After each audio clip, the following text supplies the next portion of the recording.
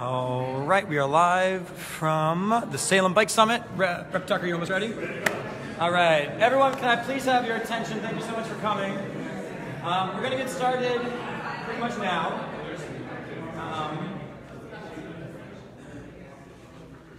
All right, this is great. Thank you so much. I realize some folks are still coming in. Again, feel free to, at any point, grab the rest of breakfast. But I do want to get going because Rep Tucker has to run. He's got to vote at 11. So let's make sure that that gets taken care of.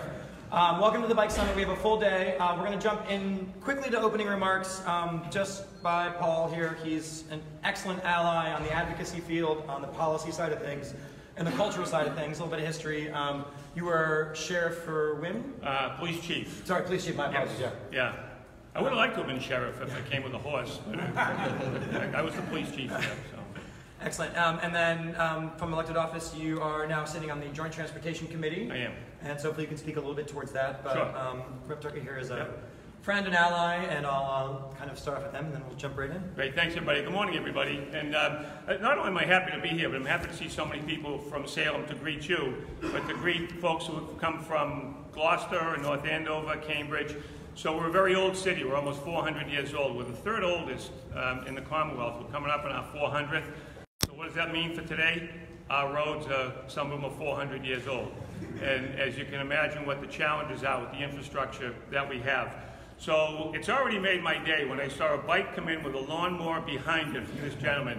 That's already made my day. I took a picture of it. It'll be on my Twitter feed later on when I leave here. That's just awesome. So I had the pleasure of meeting with Galen through my friend Eric Papetti from Salem, who does incredible work along with the other members of the bike committee. So a few things from my background and a few things of what I'm doing now. So I was on the police department here for 32 years, and unfortunately, when it came to bicycle safety, I always found that in law enforcement, and I think unfortunately still to some effect, we're more reactive than proactive. We fix things after they've broken. It hasn't been that much forward thinking. So when I met with Galen, when I started to meet with many folks from the biking community, and now as a member of the Transportation Committee, to me, that's helping to educate me. So the 3 E's for me as a police officer when it came to road safety was education, enforcement, and engineering. And I know that I saw them somewhere behind, and we've borrowed 3 of those in law enforcement. And we always prided ourselves on doing a pretty good job. So part of what I view my job now is, particularly as a state rep serving on the Transportation Committee, is 1, coming out and helping to educate the public, and 2, being proactive to make sure that we make our streets as safe as can be. I've also learned a lot. I looked at the mission statement of MassBike. You know, the fun part is always going to be there. The transportation piece, I think, is something that we need to talk more about. I know in Salem we're looking at various ways of moving folks with public transportation. Unfortunately, in this era of social media and real time, I got one this morning. Mr. Tucker, the train is broken down in Saugus. What are you going to do about it today? Probably not a lot today, but it's something that we need to look forward to. And my message, part of my message today, is to incorporate and integrate bike safety into all of the things we're doing. I know that we talk about complete streets. I've looked on the website of livable streets. I've met the folks from Cambridge. There is, I think, some great momentum to get some good things done, and it happens in places just like this, and I think that's part of the reason why we're here today. So my second message today is to let you know that at the State House we hear you. So in anticipation of coming this morning, I pulled up all of the bills that have something to do with either bike safety or transportation. There are actually 38 pending bills right now at the State House that touch everything that you're doing in one way or another. And I took just a bit of a sampling of each because I know we were pressed for time. The first one, I think the most significant thing we're doing is we're about to pass a hands-free bill. We are way overdue. I can tell you that I'm in my 5th year now at the State House, and probably the most difficult testimony to hear, the most heart-wrenching first-person accounts was from parents who have lost children who were biking and they were hit by somebody, a distracted driver. So I can tell you now that the House has passed overwhelmingly, 155 to 2, I think was the vote. We passed the House version. The Senate has, over the last couple of terms, they've passed their version. They've done it again.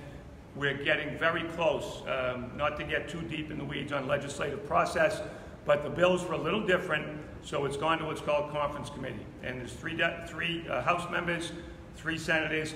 They're getting very close. The safety piece, we all agree on. The last part right now is how we collect data. There have been some concerns that were raised about the potential of racial profiling. We want to make sure that we get a good, clean bill to the governor's desk. We also want to make sure that we send a message to law enforcement, that we send a message across that this is for enforcement purposes for those who violate the law, period. So I think we're getting very close on that. We've brought the police chiefs in. A lot of my former colleagues have been able to weigh in. So I'm very optimistic that before we take our shutdown in August, that we'll have something out. It's long overdue. I'm very, very confident we're going to get it done. I also have a bit of a sampling of some other bills, and some, frankly, that I hadn't even seen yet. There's a bill that would encourage DPH to do an education program to encourage waist-up, high-visibility clothing, something I hadn't thought of before. I see a lot of bikers now that have the traffic vests on, and I can tell you as somebody that worked hundreds of jobs out on the road and at traffic scenes, there's nothing replacing that high-visibility clothing. I think that that's a great idea. I found another bill that I found very interesting, and it has to do with what we call vulnerable users of the roads. Pedestrians, bikes, skateboarders, roller skaters, and what this would call for is a 3-foot pass-by at 30 miles an hour. And for every 10 miles an hour up, you add another foot. We need to protect folks out there. We know we've got the bike lanes, we know we've got the striping and the painting. Again, this is part of the education piece. Now, one of the things that I have been supportive of that ran into a roadblock the last couple of sessions is the lateral protective devices. So you'll see on trucks, oftentimes there's a lot of room underneath, and unfortunately sometimes people have been struck, badly injured, or killed going underneath the truck. This has met some heavy resistance.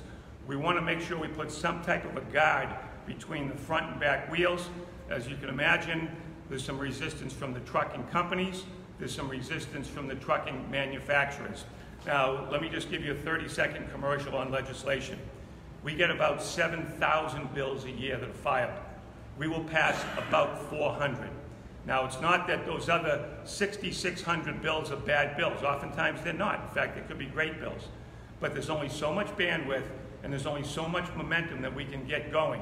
The second part of that is it's easier to kill legislation than to pass it.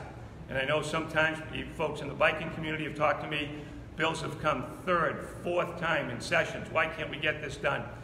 There is a maturing process where people have to look at the legislation, they've got to be able to buy into it.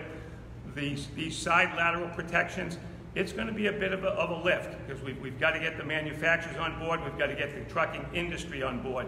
And I think that as we make the case, we can start to get that done. There are a number of bills pertaining to scooters, bikes, the e-bikes. I know that there's been a movement in the city, and I know some of our bike folks here in Salem know that over the last couple of weeks in the city council, they've had some debate about the scooters. We had a hearing at the State House about whether we should mandate helmets, what we should do about signal and lighting. All of that, it's a bit of a fluid situation. It's still in play. To me, the biggest message here out of my 3 E's is education. We've got to educate the public. Case in point is the distracted driving. We're carving out a chunk of time after we pass this bill that we're going to hand out warnings, whether it's a 3-month or 6-month window, to educate the public. We've got people that have been engaging in bad behavior driving for a long time. It's going to take a lot to turn that around. We can't just magically pass a bill, wave the wand, and then expect that people are going to put their phones down. There has to be a piece to it. It's the education. When the education phase is done, we will move to the enforcement. And if you look at the fines, they're graduated fines from 100 to 250 to 500. The only piece that we didn't put in was an insurance surcharge. There was some opposition to that. We wanted a bill that was passed overwhelmingly. We want to make a statement so there will not be an insurance surcharge if you are given a violation. So my message today to leave you is be advocates. Galen's at the State House quite a bit. He's in touch with all of us, a great advocate. I hear from the folks from Salem. This is what we need to keep doing. And I say this, we look at a lot of things that we need to change in society. You can't be a bystander. You can't just see things and we all kind of grumble and complain privately, but we really don't do much about it. It's grassroots efforts like this. It's the advocacy groups, particularly MassBike, a statewide organization that has a seat at the table and has a strong voice. We need to hear from you. We need to hear from the people that are affected. It's easy for us. Sometimes they call the State House the bubble. We're in the bubble. We don't know what's going on outside. We need folks like you to pierce the bubble and let us know firsthand. So thank you for the opportunity to come this morning. Welcome to a great city. If you have a chance, for those of you that have your bikes and you're not from Salem, lots of great things to see. Every time I talk to a group that's not from Salem, I have to give the tourism pitch too. And if you do come in October, be prepared to walk your bike a lot. So thank you very much. I appreciate it. And thanks for being here today. Thanks, Paul.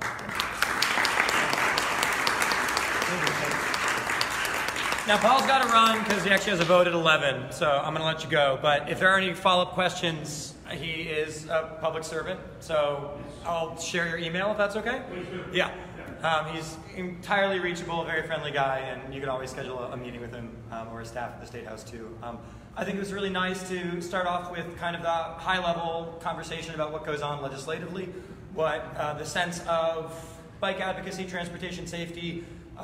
We didn't really talk too much about public health. It was more of a transportation side right there, but I think that starting from the top, and then we'll kind of work our way down to the grassroots throughout the day. I want to take a pause just to remind us that we are here not just through MassBike, but with the Department of Public Health through the Mass in Motion program, and Dave Watson through Watson Active. This is a partnership that we're doing right here. I would love to see maybe a show of hands of the Mass in Motion representatives and coordinators who are in the room. Cool, so everybody look around if you have any questions about what Mass in Motion is, and I don't know if anybody wants to say anything about the program real fast. Yes, David too? Yeah. Kim, do you want to jump in real quick? Not to throw you on the spot. My name's Kim. I work with Mass in Motion at PH. So Dave Watson, Watson Active, and then MassBike provides technical assistance to our coordinators. Basically, Mass in Motion, we like to talk about it as a healthy community design initiative through the Department of Public Health. So preventing chronic disease and improving the conditions in cities and towns around Massachusetts, mostly around food access and built environment. So that's where the biking piece comes in. So we have like to influence folks all around the state. So if you want to learn more about Mass in Motion or what DPH is doing, feel free to talk to me or any of these coordinators who are working on the ground, or David or Galen. Yes. Thank you, Kim. I'm glad to have you here. David, do you want to mention a little bit about what you're doing with Watson Active? Yeah, so as part of the technical assistance and Mass in Motion in general, we focus on changes to policy systems and the built environment, as Kim mentioned. And so I hope as the discussions go on today that it sparks some ideas among our Mass in Motion people about things you might do back in your communities. And if you need technical assistance in implementing any of those ideas, please do get in touch with me or one of the other technical assistance providers. And I also wanted to say it's good to see some familiar faces in the audience, and I also hope to have some good conversation with people I haven't met yet today. So, welcome. Great. Thanks, David. Thanks for the support. And we have David's cards at the front too, if you want to check out Watson Active, as well as mine too. So we encourage you to keep in touch, and we're a resource for you from the advocacy side of things, from the technical assistance side of things, or even just if you want to go for a bike ride, just give us a call. So the way that we've structured the agenda, which has been a little bit malleable and flexible since even yesterday, so bear with us, but we're kind of starting with Complete Streets as a little bit deeper than just the introduction, but a little bit more about the concept and how Complete Streets functions.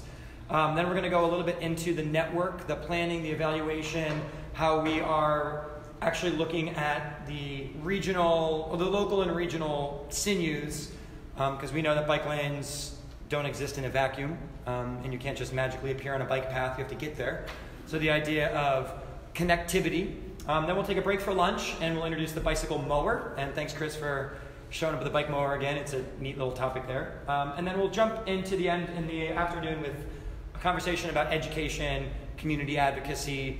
And yesterday was the first of these summits. We have 3 of them. We were in Worcester yesterday, and tomorrow we'll be in Springfield.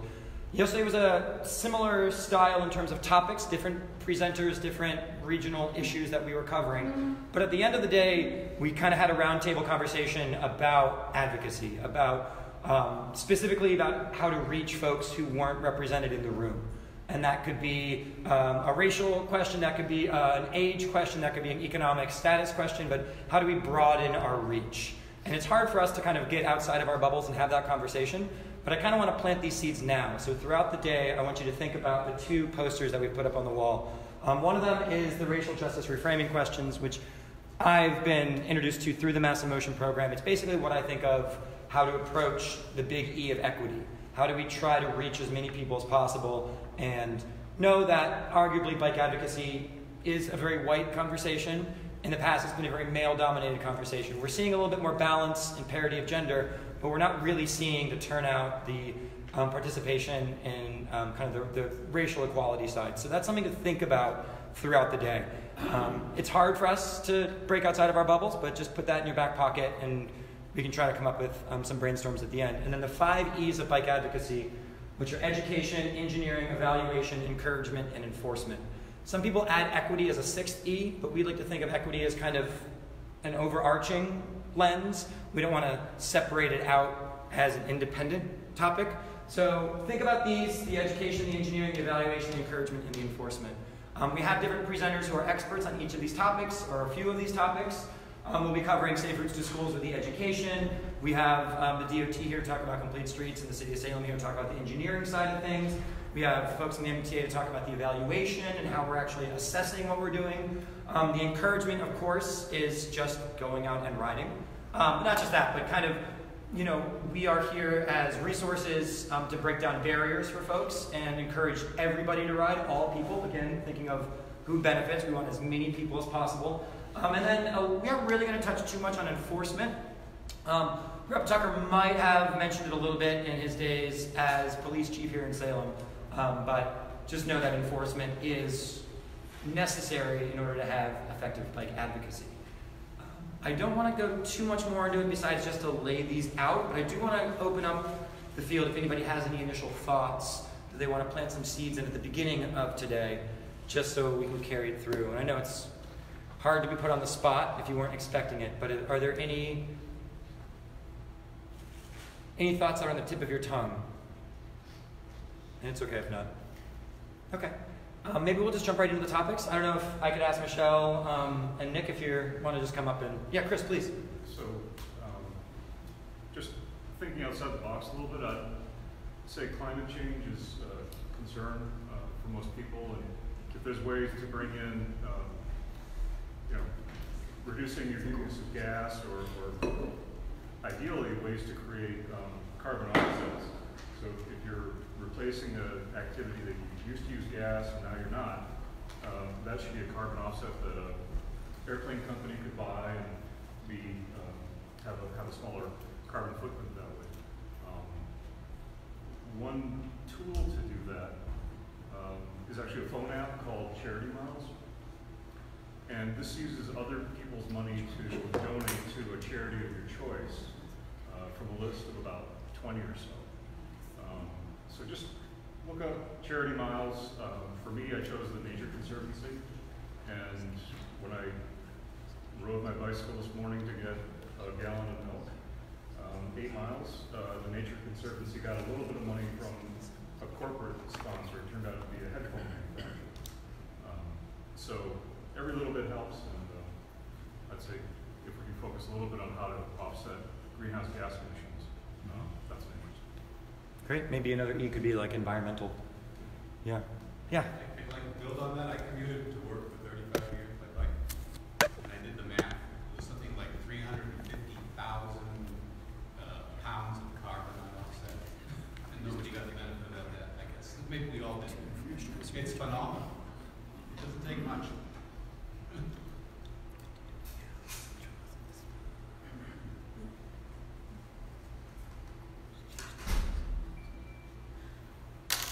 Cool, thank you. And an advocacy standpoint, just to build off of the climate change issue, we hear from the governor that the two biggest issues that he's facing in terms of transportation are congestion and greenhouse gas emissions. And a study came out last year that said the transportation sector is the biggest emitter of greenhouse gas in the state of Massachusetts. And I think I heard a statistic yesterday that 70% of that can be automobile traffic. So what can we do to minimize, I mean, every little bit helps. We're not trying to find a magic bullet and the one issue here, but that's certainly good to keep in mind. So thank you, Chris, for framing that. Great. May I introduce you? All right, Michelle's here from the Complete Streets. Perfect. Program at Mass DOT. Michelle Donnell is one of our awesome allies at HQ. She is incredibly knowledgeable. She works on a small but robust team that definitely punches above their weight. And we're featuring them in all three of our summits around the state because the statewide work that goes on with Complete Streets is impressive but also immense. So I will just kind of let you take it away. Actually, before I go, is there a show of hands? Anybody unfamiliar with the concept of Complete Streets? And that's okay because we can do the quick 90-second. Okay, great. So Peter, yeah, we'll jump through a little of that. How many of you are part of Complete Streets communities that you know have already passed Complete Streets policies? And how many of you, excellent, that's impressive, right? How many of you are looking to become Complete Streets communities? Perfect. Cool. Great. And on that, I'll kind of cover all that. Yeah. All right. So, thank you, Gail. As Galen said, I'm Michelle Donnell. I'm the Complete Streets engineer at MassDOT. I'm situated in Boston at our headquarters. MassDOT is also divided by 6 districts. So Courtney and Lisa Dwyer. Courtney just got married. Having a very informal presentation, so feel free to interrupt me if you have any questions. So I think, it's kind of, what transportation, what Complete Streets is, and it's very different than what it has been in the past.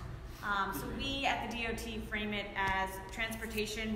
We're in the business of giving people transportation options. We're not telling you if you want to go somewhere, you have to drive a car, you have to walk, you have to bike. We provide all the options, and therefore you can make those decisions on your own. And so we look at giving people more access across the Commonwealth through what we fund, how we invest in our infrastructure, and also the services that we provide. And so the secretary at DOT often says it's not about what transportation is. I'm sorry, I'm going to see if I can get this mic to work. Sorry to interrupt. I don't think anyone's told me they couldn't hear. Is it hard to hear in the back? Yeah. Yeah, that's definitely not on. Yeah. I'm so sorry to interrupt. That's all right. It's better if people can hear you. Try that. Ah. Success. All right. I'm also short. So. I wouldn't blame the height. Blame the Well, mic. it's the yeah, I can't get the mic. All right. Is that better? All right. So anyway, what I was saying was that we are in the business of giving people option, and how you get around is your decision, but we like to think of, if you want to walk, bike, take transit, drive a car, take the commuter rail, bus, all sorts of options, use a scooter. And so the secretary at MassDOT often says that transportation is not what it is, the roads, the planes, the automobiles, but it's more about what it does. It gets people from where they want to go, connects people to people and places and destinations and opportunities, to jobs, etc. And so we focus on making sure that we can get people around, regardless of your age, your ability, and also regardless of weather, because we have a little bit of everything here. Also, transportation isn't what it used to be. There's been a lot of innovations in transportation, especially about just infrastructure and how we treat our roads and the space, our public right-of-ways, but it's also about mobility services. There's a lot more mobility services out there today than there has been in the past. And so I'm going to kind of give an update on what we're doing at the state to kind of address some of those changes. So back in, I want to say 2017, 2016, there was a group that was established to kind of look at what we do and how we do our work at MassDOT and try to think more around complete streets. I wasn't at the DOT at the time, but they came up with kind of this long list to think about our processes and our processes and our projects. And so we've implemented a lot of this stuff to date. But one example is just like standardizing how we do our complete streets reviews. We have everyone in the district review every project for thinking about ped, bike, and transit, and so making sure that we're all on the same page, we're all commenting on the same thing, we're all thinking about and looking for those key elements to get people out of their cars and to walk and bike. The other big thing is we, a lot of times, didn't see projects until they were at 25%, and there's a lot that happens from 0 to 25%. That's when your cross sections are established, that's when you're thinking about, are you providing for people biking, what are you doing for walking, is there transit? And we weren't, the DOT wasn't in the room during those, so we've initiated and implemented some pre-25 techniques to make sure that we are in the room and we are making sure that we're challenging the consultants and the designers and the communities to really think about people walking, biking, and taking transit from the very start of their project. So one thing is that we published our design guidance back in 2006, and as I said, a lot has changed since then. There's also a lot of new resources that are out there today that kind of tackle and present some of these best practices, especially our separated bike lane planning and design guide. Has anyone used it? Know it exists? A few people. It's a great short resource that provides design details and kind of planning around separated bike lanes. But also just designing in general has changed. It used to be the focus of the automobile, and now it's the focus of people, and how do we get people to and from where they're going, and also thinking about it not as a crash. Crashes are significant, and we should definitely factor those into our projects, but also be proactive and think about just how people feel on the roads that they're traveling, especially if you're on a bike. We know there's been a lot of research. We know that not everyone is going to bike in a shoulder. There's a lot of people that want more separation, or if you want to bike with your kids, or your grandparents, your elderly parents, anyone. Everyone has different criteria and where they perceive and feel safe. And so thinking about comfort when it comes around biking and not just safety. Also, we know that transit users is something that we weren't designing for before, that we have started in the last few years. And then also on the bottom here is just kind of what we like to show as this is the way we think about it. This is kind of out of our separated bike lane planning and design guide. You have your family-friendly, not so confident riders all the way to the left here, and then you have the more confident riders all the way to the right, and it kind of shows you what facilities people would feel comfortable riding and where. And so this is really where our design and our design guidance is headed. There isn't just a one solution for all. Back in 2014, we put out an engineering directive that said all roads have to have 5-foot shoulders.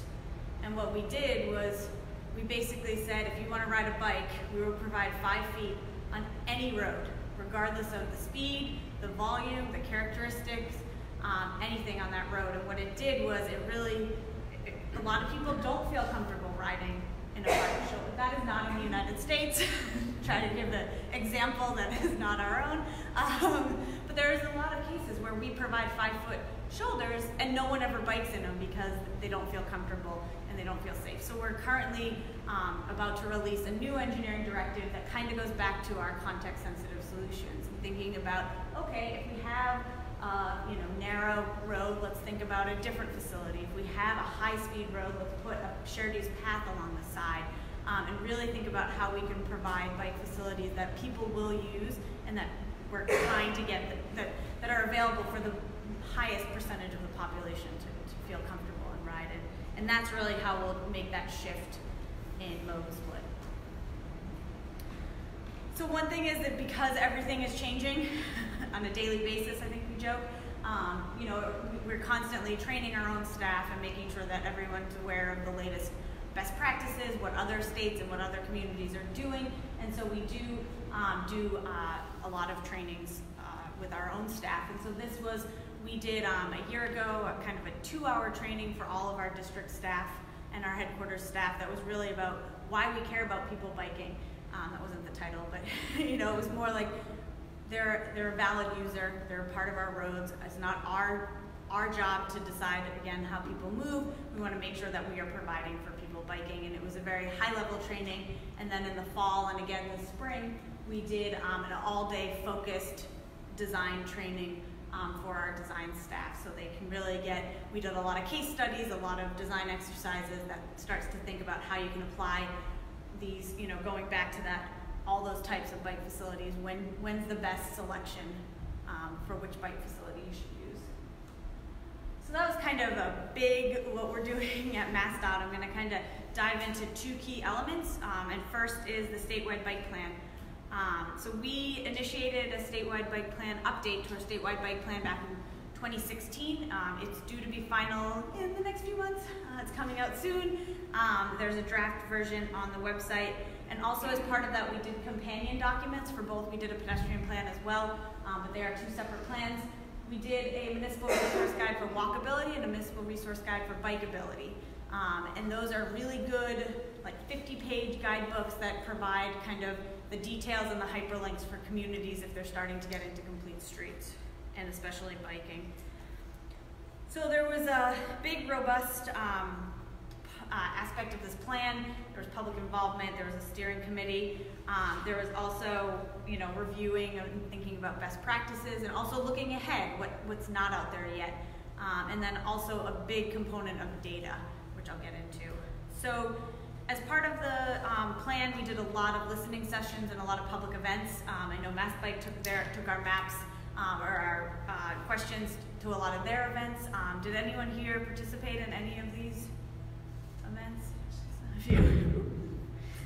So a few did, and it was really good. We did, I think the listening sessions are kind of the most unique, as we didn't just go across the Commonwealth, but we also did different focus groups. So we talked to students and kids, which have a very different perspective than, you know, the senior center that was in, I think, Revere, and you know, we talked to families and disabilities and non-English speaking. So there was a very big, broad listening sessions where we learned a lot of interesting facts that we hadn't really thought about. And so here's some of the results, and again, this is on our website, but we know that people like to bike, a social aspect to biking, and that facility is that can play a key into that.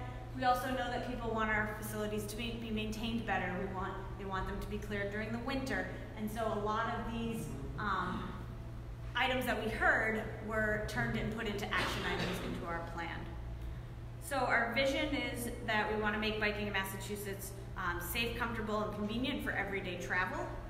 We also want to eliminate fatalities and serious injuries, as well as increase the number of people that are taking short trips. So our plan was very focused on short trips. How can we get people that are doing your everyday trips, how can we get them out of the car and onto a bike? So we have three key principles. I'm not going to go through them all, but they're kind of big. You know, how do we make sure that we're designing for everyone, including the most vulnerable, and how are we addressing gaps and barriers, both perceived and physical barriers? And then the third one was really lead by example. We own a very small part of the roads in the Commonwealth, and so how do we provide the tools and the resources and the lessons learned to communities so that they can take what we're learning and what we're doing into each and every community. So as I mentioned, we kind of collected all that data. We have 6 initiatives. They range from you know, building infrastructure all the way down to collecting data. And there's maintenance and snow and ice trickled in there, a lot about our project development and how we can get better projects to get better facilities out there. There's also an aspect of education. It kind of covers all of these, all the E's that Galen had mentioned. So we're making sure that we're addressing all of them. And so each of these initiatives has, you know, 3 or 4 action items that we've identified under each one. And then I think the big thing is for us to measure. Let's do performance metrics. Let's see how we're doing. Let's make sure that we have performance metrics for every action that we have, so we can rate ourselves and see how we're doing. So kind of digging into it, as I said, we did data. And so what we did was we came up with a potential for everyday biking. And this is our demand model. And what it was is we took CTPS, took our transportation model that's usually used for automobiles, and we looked at short trips. And so they ran the model for all short trips. And this is kind of, it's not exactly, there's other factors. We added transit, we added schools, we added something else that I'm not thinking, oh, crashes. So those were our 3 other components that we added along to this data. And so you can see there's pockets of blue. Blue is the highest potential for everyday biking. So that's where a lot of short trips are happening on those corridors today. And so it kind of gives us this priority as to where we can focus. And so here I zoomed into kind of where we are today. And you can see, you know, Salem and Lynn and Swampscott and Peabody and Beverly, kind of those downtown centers that are real high potential for everyday biking. So those are where a lot of short trips are happening. And what we like to say, and I don't know if I can do this. Oh yeah. What we like to think is, okay, so you've got these big blue areas where people could bike. Let's invest and put infrastructure on those. And then let's look at some of these regional connections. Like here's a good green connection of where you could connect people from one blue area to the other blue area. And so then we can start to think about network planning and all that, and starting to build out our network. And it also allows us to prioritize and really focus on where we can invest and where investing is making the most kind of bang for a buck. So this is, we took that map and kind of superimposed it onto our roads. So this is looking at what streets MassDOT owns. Yep, go ahead. Is that modeled off of historical data, or do you see, you know, hey, there's a big Amazon development here, a lot of employees could take a bike, and is it future considerations? Or? I believe it's existing, because I don't remember us taking into future, but I'm not 100% certain on that. So, but that's, no, it's a good point. And so our initiative 6, where we talk about data, we also have an action to rerun this in 5 years. So to keep challenging ourselves and make sure that we're always tackling the highest priority. So we put this on our roads, and through that we were able to kind of think about what do we want to invest in now. And so we thought about, well, safety is one key thing that we want to make sure we think about. We want to make sure we think about transit access, but we also want to make sure we're filling gaps in our network. And so we kind of identified high projects categories. And so this one's a high demand for walking and biking. This is out in Western Mass. But it's a corridor that doesn't have continuous sidewalks. There's a bus shelter. There's actually a crossing here, but you can see the sidewalks just end. And so this is a dense corridor that could be very, you know, improved to make it better for walking and biking. You can see there's kind of shoulders, but we could put maybe in a buffered bike lane. And so this is a corridor that one of the examples of the corridors that we have identified to really invest and make better. This one's over in Lowell. This is a high crash location. It's across the bridge. There's 2 intersections on either side of the bridge that have been high crash locations. And you can kind of see in the top, we have the bike lane in between travel lanes. I'm sure lots of people don't feel comfortable biking in between that, and you have that right turn and through, the right turning vehicle in the through bicycle conflict area. And so that's something that we want to look at. And that's a simple, hey, maybe we can move that bike lane to the right side, put a signal separation, kind of do quick short-term improvements to make it more comfortable for everyone. This one is a great example of what we have a lot across the Commonwealth here. So each of those pink lines is a high comfort facility. So it's a shared use path, a side pass, a buffered bike lane, or a separated bike lane. And they're so close, but they don't connect. And so if we can connect those pink lines, we can unlock this huge network of connectivity. And of course, there's an airport in the middle, so that creates its own challenges. But this is another one that we want to look at. And here, I'll get to you in 1 second. Here's a perfect example. This shared use path ends right here with the bollard, which we won't talk about, but it dumps you into a parking lot. So how can we get these connections, and then we can start to unlock, you know, these miles of trail networks? Yes, did you have a question? Peabody is that's a perfect example to what you were just speaking of. Yeah. Along Lowell Street, where the Raleigh spur that goes into Danvers ends right there at Lowell Street. And then you have the 2 sections of the Greenway, which is broken up by the 2 major highways, Route 1 and 95. Yep. We in Peabody connect those two sections, actually the three sections, so that we can flow from through Danvers, through PB, into Linfield when they build their path. Yep. And continue the Wakefield. Boston route. Yep. Over Route 1. Yep. The mayor has a vision, I don't know if I'll ever see it in my lifetime, but if the highway ever gets redesigned, that's when we're gonna kick in Yep. and say, hey, we gotta have a bike, over past there. Get that bike trail to go over there without having to Yep. stop traffic. Yeah. Yeah, no, those are great examples of what we're trying to address. And one thing I didn't put in this presentation is the governor has initiated this interagency trails team, and it really focuses on building that off-path, shared use path network across the Commonwealth. And so we are actually starting a network planning exercise where we're taking all the shared use paths and kind of identifying where those key gaps are and figuring out ways that we can address them.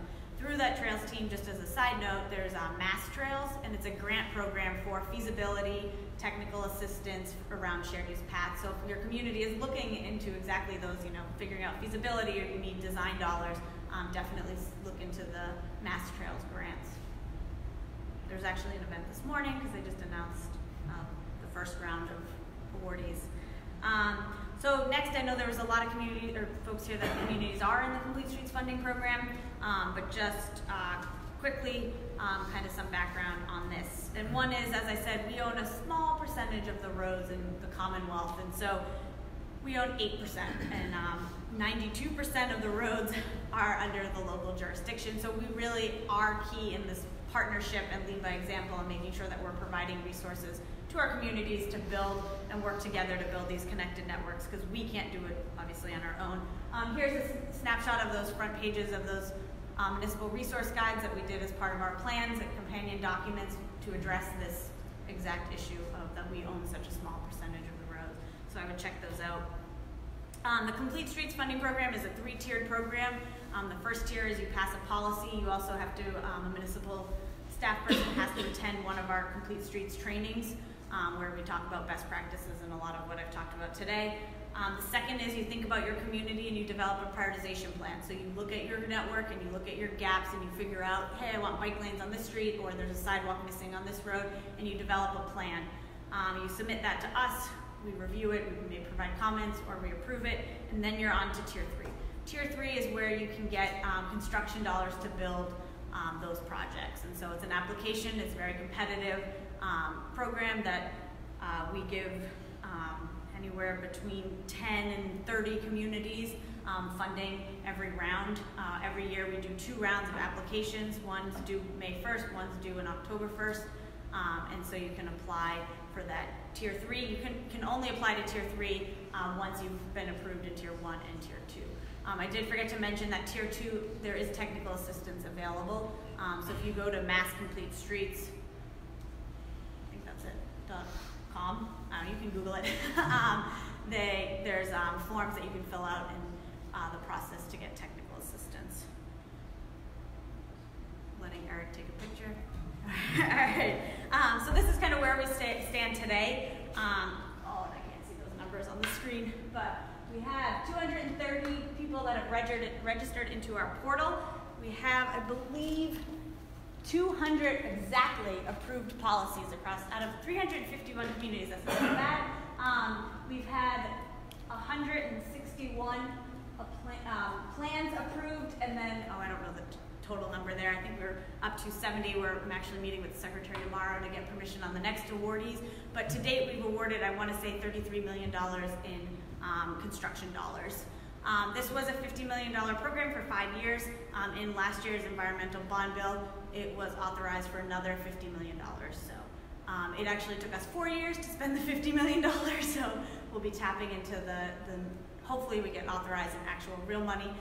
An authorization is in actual equal dollars, but this program has been a huge success. So hopefully next year we'll be tapping into that second $50 million to give out awards. Yes? So you do the approval, the city gets the funds.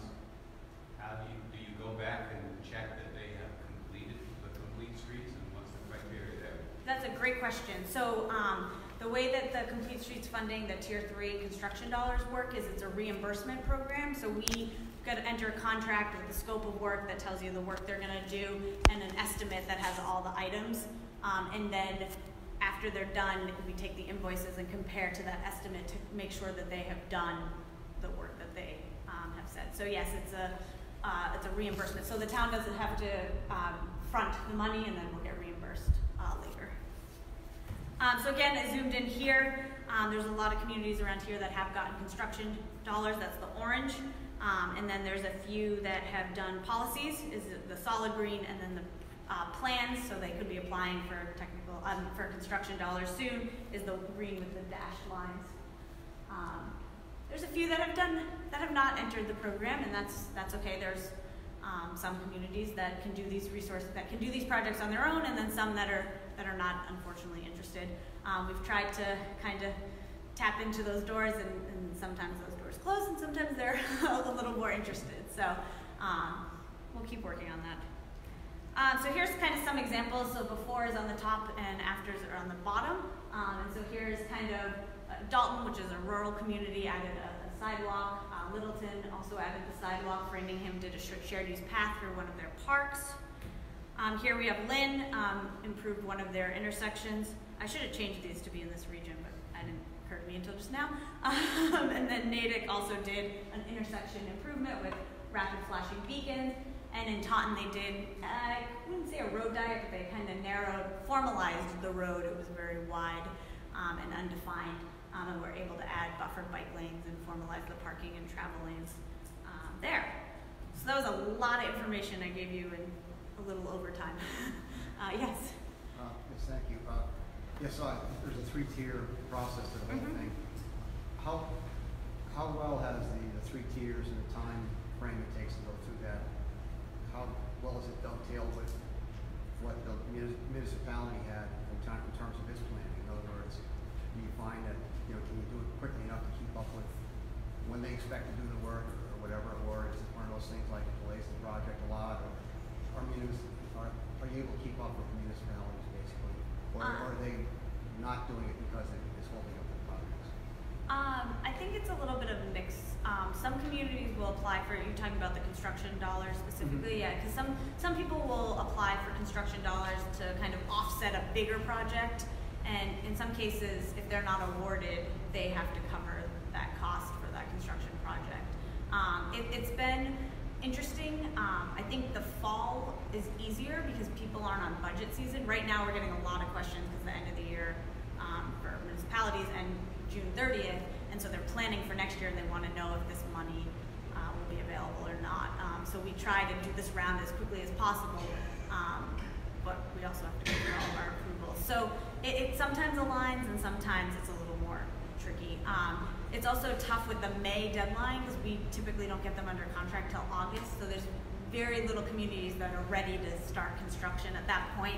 A lot of times they can't actually get into the ground. If they're still working on design or they're waiting for that approval to start the design, they're not shovel ready until next spring.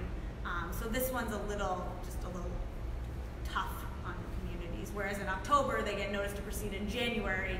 They can theoretically get ready for shovel ready in April. It's something we're trying to improve, but it's never perfect. Yeah. Yep. You spoke earlier about the internal training department.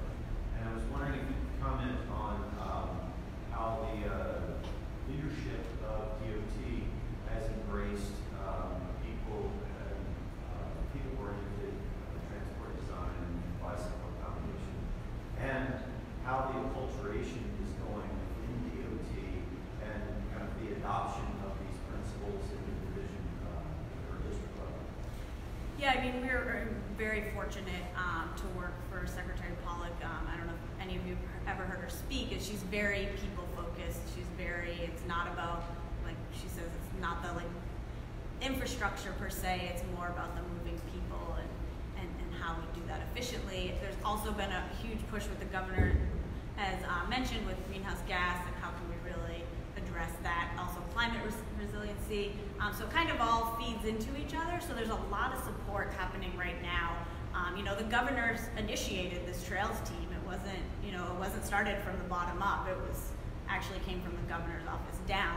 And it's been great because we got DCR, EEA, who also builds trails, and MassDOT all in the same room every other week, talking about how can we streamline this process, how can we get trails built faster, how can we, work with other agencies.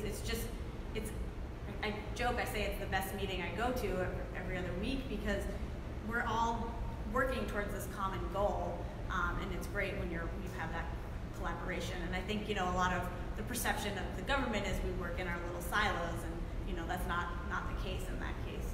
But, so we're lucky with the governor's push and the secretary's push, and even our administrator. There was once we were trying to push for a better design, and the administrator, the road owner didn't want to do it, and so the administrator was just like, fine, we'll just take it, it's ours. Like, if you don't want to do this better design, we'll just take over the road. And so that's amazing that somebody is pushing and they get it, and it makes for a very easy work environment that is not constantly a struggle and a fight. Everyone seems to get it. And I take for granted that we live in this kind of bubble. I like to say, because I do a lot of AASHTO stuff, which is, across the whole country, and, not a lot of states are doing what we're doing and have the understanding and the understanding about why and the importance of actually doing all of this stuff. So it's been very eye-opening because I've only been at the state now for like a year and a half. Michelle, can you speak to the district level though? The second part of the question is how does that filter down to like the districts where so boots on the ground? I mean, you're right. That is one tricky thing, is that the districts are each scattered across the Commonwealth, and so that's why we did that 2-hour training about why we care. We invited everyone. If you were in construction, if you were a resident engineer, if you were driving the plow, we invited everyone at the district into that room and had some really hard but needed conversations of people being like, why do we want to do this, But let's have those hard conversations, because then everyone walked out of the room being like, okay, I get it now. And so that was really key in just making sure that we went out. And when we did that 2-hour training, the secretary actually did a video just to kick it off. And so she was the one that set the tone at the start of every training. So it's not little old me coming in saying, you want to change your way. It was coming, that message was coming from the top. And so that adds power. But it was great because there was one district that was like, no, we don't want to do this, we don't want to do this. And then the next week somebody was like, oh, I had this meeting at the district and they just wouldn't stop talking about what are we doing for people biking. And I was like, that's great, like our training worked. And he was just like, but we're not doing anything. And I was like, that's okay, but that's good. Like they got the message. That's all we want, them to ask the questions. So it's just changing that conversation. So I understand from what you said that the kind of bike lane you put in is specific to the community and its needs. But statistically, is there any model that encourages more biking and greater safety from those models you showed us? Yeah, there's been a whole push kind of, just go back here. And it really depends on the speed, the road, the volumes, where people would feel comfortable. But typically it's kind of like here over is where people feel more comfortable. That's not to say that you can't feel comfortable in a bike lane. If you're on a low volume, low speed road in a bike lane, that's a very different feel than, on 114 in a 5-foot shoulder. I grew up in Andover, so I'm very familiar with them here. And then obviously, shoulders and shared lanes. Shared lane markings can be great in a downtown low speed, one way, or, just a more comfortable where vehicles are traveling much slower. That could work, but not on these higher speed, higher volume. So statistically, there's shares, there are less accidents? No, I'm saying this way. So research has shown that when you provide separation, that the safety increases. I didn't put this in here, I didn't think of it, but there is a chart. FHWA just came out with a bikeway selection guide, and there's a chart in there that has volume and speed, and it tells you like what facilities you should consider based on both your volume and speed. So that's something that you can look into. Yes? Another way of looking at this, perhaps, it's one thing to say you've done this work and bicyclists in general might feel better. What do the motorists feel? Because I'm sure most of us do drive. And how do we feel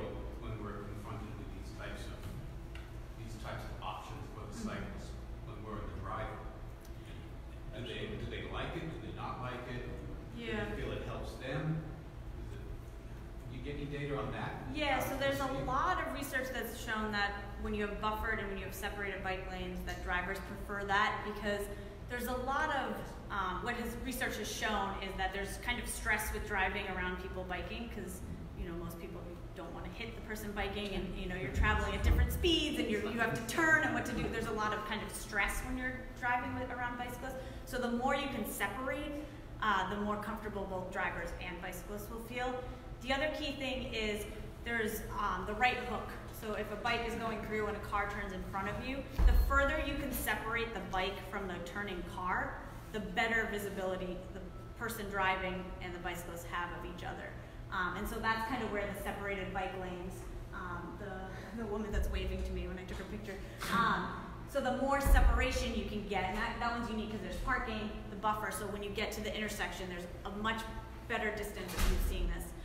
In our separated bike lane guide, we have a graphic that shows you the bike and the car turning right in a standard bike lane and a separated bike lane. And when you're in the bike lane, when the bicyclist is in the bike lane and the car is turning right, the biker is in the blind spot. And when you pull them back and put them in a separated bike lane, they are not. The driver sees them in their vision. To be So more specific, does the driver perceive this as an improvement when you go through these different things? So if yes. the driver not perceive it and say, why are we doing all this? No, they do. I think that also comes with people using it. So a lot of times we go to a public meeting and we say, we're going to put a bike lane on this street, and people will say, hey, you put a bike lane over on this street and I've never seen a person biking on it. And that's where design and bike selection is key. If we just put bike lanes on high-speed, high-volume roads that no one's going to feel comfortable riding in, then it's a waste of our resources because we're not helping our case. We're not helping to build a connected network. We're just putting in a facility that people are going to say, hey, you already did this, and no one uses it. Why are you going to do it on this street? And so that's where it's really key to make sure that we're building the right facilities so that it's more comfortable for people biking, people driving, and we're also building a network that people are using. We'll do like one more question. I know. Move on. Yeah. Michelle's going to stick around. More and more questions. This is not the end. I feel like you had your hand up for. As a part of the training and education process with staff, administrators, even municipal officials, has there ever been opportunities to put these folks on a bicycle, on these roads, on these street paths? Can be very eye-opening. Yeah, no, you're right. So we didn't. We wanted to. There's logistical liability problems, as you can imagine. But we have talked about it, and we do encourage our staff to take rides. You know, if MassBike or Livable Streets or somebody's putting on a ride to consider that. There's also great videos out there that can kind of also share kind of that feeling that people can get.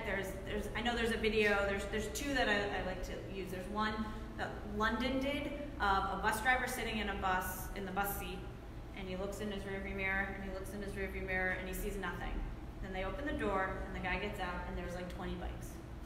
And that really shows you the blind spot around trucks. And so that's one that I like to use. And then there's also a company, it's in the United States, I believe, that put their bus drivers in a shoulder on a stationary bike, just told them to bike, and they drove the buses by them. And there was one woman that, I don't know if you've seen it, there's one woman that like was furious and was just like, nope, I'm done. So there's ways to do it. And I think that might have even been in a parking lot, or maybe it was on the street. So there's ways to do it without actually getting them on the bike. And there was actually one that I just saw on Twitter, I retweeted, but somebody like was standing, I don't know if you guys saw it, there was somebody standing and just next to it, they were actually on the sidewalk and a large truck drove by, but they like blew smoke, and it just showed as the truck drove by, the smoke just stays right in their head, and it was just another eye-opening video. So you can do a lot with videos. There's a lot of educational tools that we use, both like infographics and short videos that we can kind of get those messages across, as opposed to physically taking them out there and riding a bike. A lot of our staff do ride bikes, so that's good too.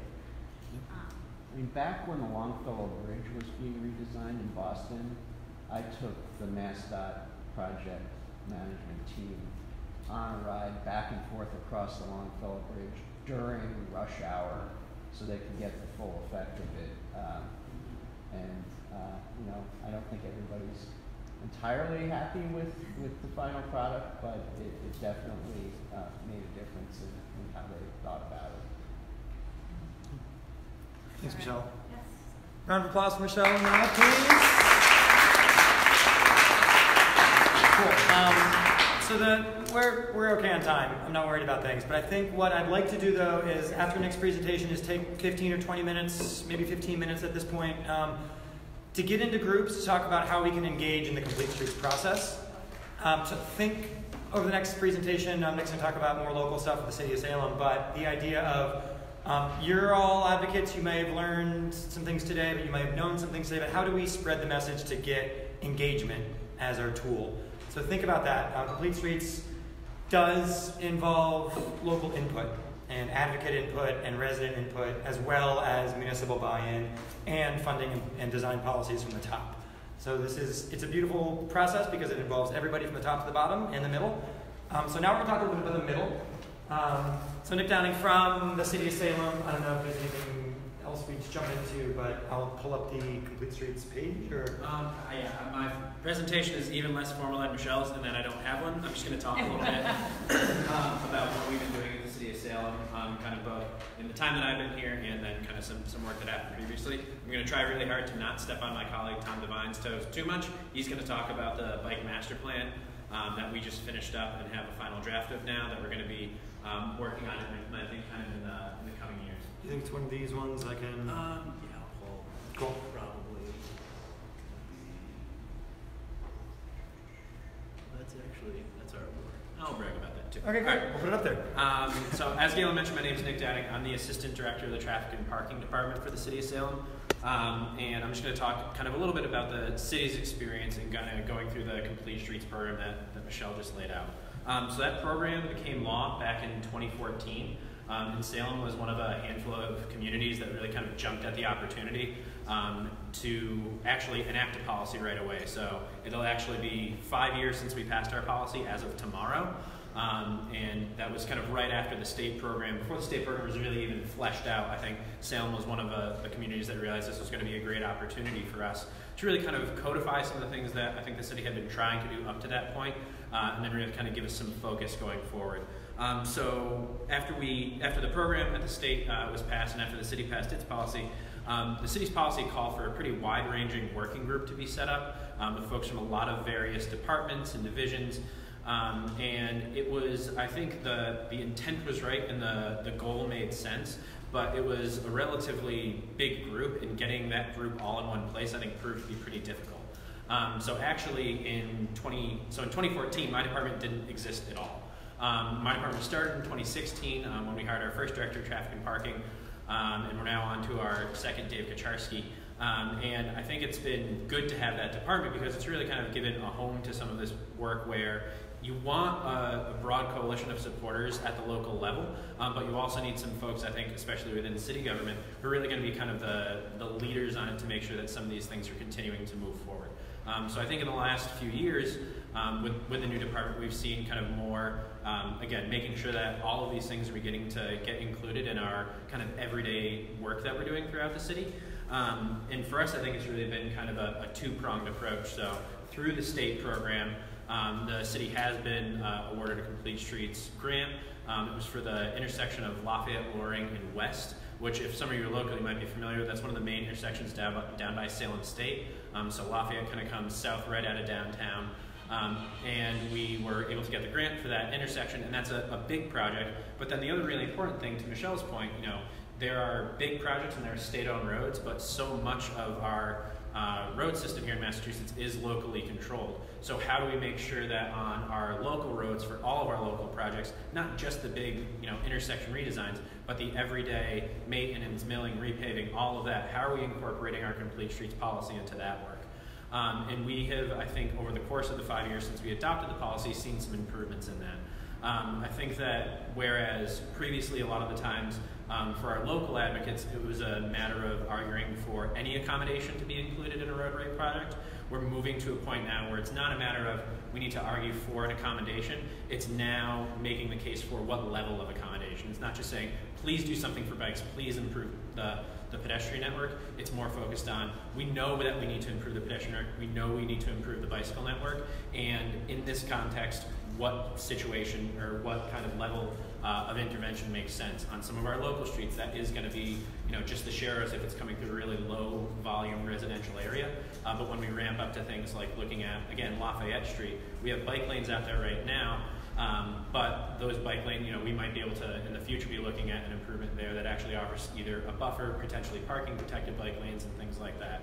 And I think that we've been lucky that our engineering department in DPW, I think in recent years, have really started to embrace that. And I'd say for those of you who either have policies and don't yet have prioritization plans, or haven't gone for the construction grants, or even don't have the policies yet, I think getting early buy-in from engineering, from DPW, makes all the difference in the world. Because my department, again, is relatively new. We're not in charge of DPW or engineering or anything like that. And so ultimately, a lot of the money that comes from the state through Chapter 90, a lot of the roadway money that comes from the city kind of flows through that department. So if you can get their buy-in, if they're involved early on, if they understand that this isn't a matter of completely changing everything that they're doing, but it's just a kind of a refocus and making sure that we're looking at all of our streets in terms of accommodating all users. When you can get that buy-in on their side, you can really, I think, start to see a difference. So I'd say that's, for those of you in the room, excuse me, who are kind of in that process right now, build that coalition as broad as you can at the beginning, but also make sure that you're identifying those folks locally who are really going to lead it. I know different cities and towns have different structures. Not everyone's going to have, a department that is solely focused on this work, but still trying to figure out who that could be, whether it is an existing board or commission, existing folks within the city infrastructure and the city structure. It's really important to do that. And I think that there's the easy sell to this, and that I think when you sell a lot of people, if you pass this policy, if you go through this process, you get access to more money. We know our cities and towns need more money for all their roads. The Chapter 90 money from the state is great, but we know that there's a backlog in terms of maintenance. So when you can identify additional money that can flow into your city or town for roadway projects, I think that really resonates with some folks. But it's also then a matter of changing that behavior. And so it's not just we're going to get more money and we can go do more paving, but the paving that we're going to be doing is going to be focused on every time we go out and touch the roadway, how can we be improving it for all users? So that's been kind of our experience so far. We're trying to do some of the things that Michelle talked about in terms of trying to identify ways that we can really encourage use, trying to do some kind of quick, cheap stuff that actually kind of shows people some of the space that we do have available. We're looking at some opportunities this summer to potentially do some pop-up protected bike lanes at a couple different locations in the city, again, to kind of show that we have these roads. In Salem we have a lot of old narrow roads, but we do have a handful of pretty wide commercial corridors that come through the city where a lot of the roadway space is still just devoted to cars, and trying to identify how we can actually show that we have space to accommodate all users on that roadway as well. We can do that in a inexpensive way temporarily and kind of get some buy-in to do a more full-time permanent intervention down the road. So that's kind of been our experience so far. Again, this is relatively brief, but I want to make sure to give an opportunity to folks who are still going through the process in terms of asking questions about kind of how we got there or why we went there. Just a quickie, as you mentioned repaving, have you gone through the process of thinking about the water inundation and making the paving porous and where the water's going to go? Like rethought our whole way of paving? I don't think we've rethought our entire way of paving, no. Certainly on certain projects we've tried to identify opportunities, especially if we're doing more on the sidewalks and kind of the areas off the roadway for porous materials, for catch basins and things, for kind of rain swales and things like that.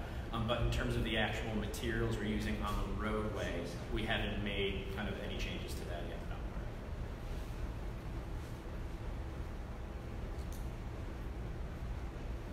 I'll ask, you talk about road surface. A lot of roads now tend, I think this is a MassDOT question too, but a lot of roads now tend to put a very slight groove in the pavement and then put the white line in there. And the white line is not so much paint anymore, it's got a thickness to it. Yep. That sometimes is a bit disconcerting, it can be slippery, it can be the edge.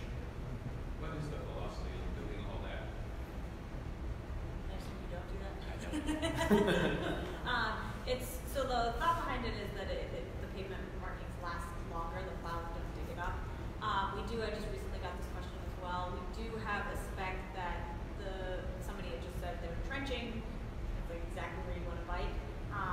We do have a spec that kind of tells the contractor how deep they're supposed to go and how it's supposed to be gradual, it's not supposed to be kind of drop. And so we really rely on the resident engineers to monitor the contractor and make sure that they're following our standards. And so if you have significant corridors that are problematic, you can reach out to me or the district and have them take a look at it. But they shouldn't be, a significant change. Yeah, I think from the city side, the reason that I think we're starting to see more of that is because with limited dollars, you want to spend them as efficiently as you can, and oftentimes you want to spend them on the things that are going to last. Because one of the big frustrations that we always come across is we might go out and we might paint a new crosswalk, we might paint a new bike lane or other bike infrastructure, but then it fades so quickly that all of a sudden we're kind of back to square one and there's nothing there, and people might have gotten used to the previous accommodation. But it is important then to find that balance between, all right, we want to make it long lasting, but we need to make sure that we're using materials that aren't going to potentially, as you mentioned, it's slippery, put folks in danger as they're kind of entering and exiting the facility. Yes. Three-dimensional crosswalk painting. I'm seeing over in Bedford they're working with the actually students are designing it in 5th, 6th graders to be exact. Is there any idea of going forward with that concept with regards to a determination of the bike lane using three-dimensional painting? Would it work? So in terms of trying, by way of background, trying to show awareness that it's there. Right. So by way of background, if folks aren't familiar with this, that's not a series of floating blocks as a crosswalk. That's just forced perspective in paint. So if you're looking at that from the other angle, it looks very, very strange. But the idea is that specifically for folks in cars who are coming to this intersection, it's really to raise awareness and say, this is pedestrian space. You should expect pedestrians to be here. And it's supposed to kind of give you some pause, because if you don't know that that's not floating blocks, you might be very worried for what's about to happen to your car. In terms of using this to kind of highlight bike infrastructure, I think there are probably some very creative people who could figure out a way to do that. I haven't seen it used in that application yet, and you would kind of need to figure out where you're trying to highlight that. So it might be at something kind of in the turning motion. What's that? Obviously intersections. Right, but in terms of kind of where you put it to make the highlight, because this will highlight your pedestrian activity, but then what does that look like if we're trying to highlight kind of that there's going to be bikes there as well? Certainly an interesting idea. I mean, I love this idea. I desperately want to do this somewhere in Salem.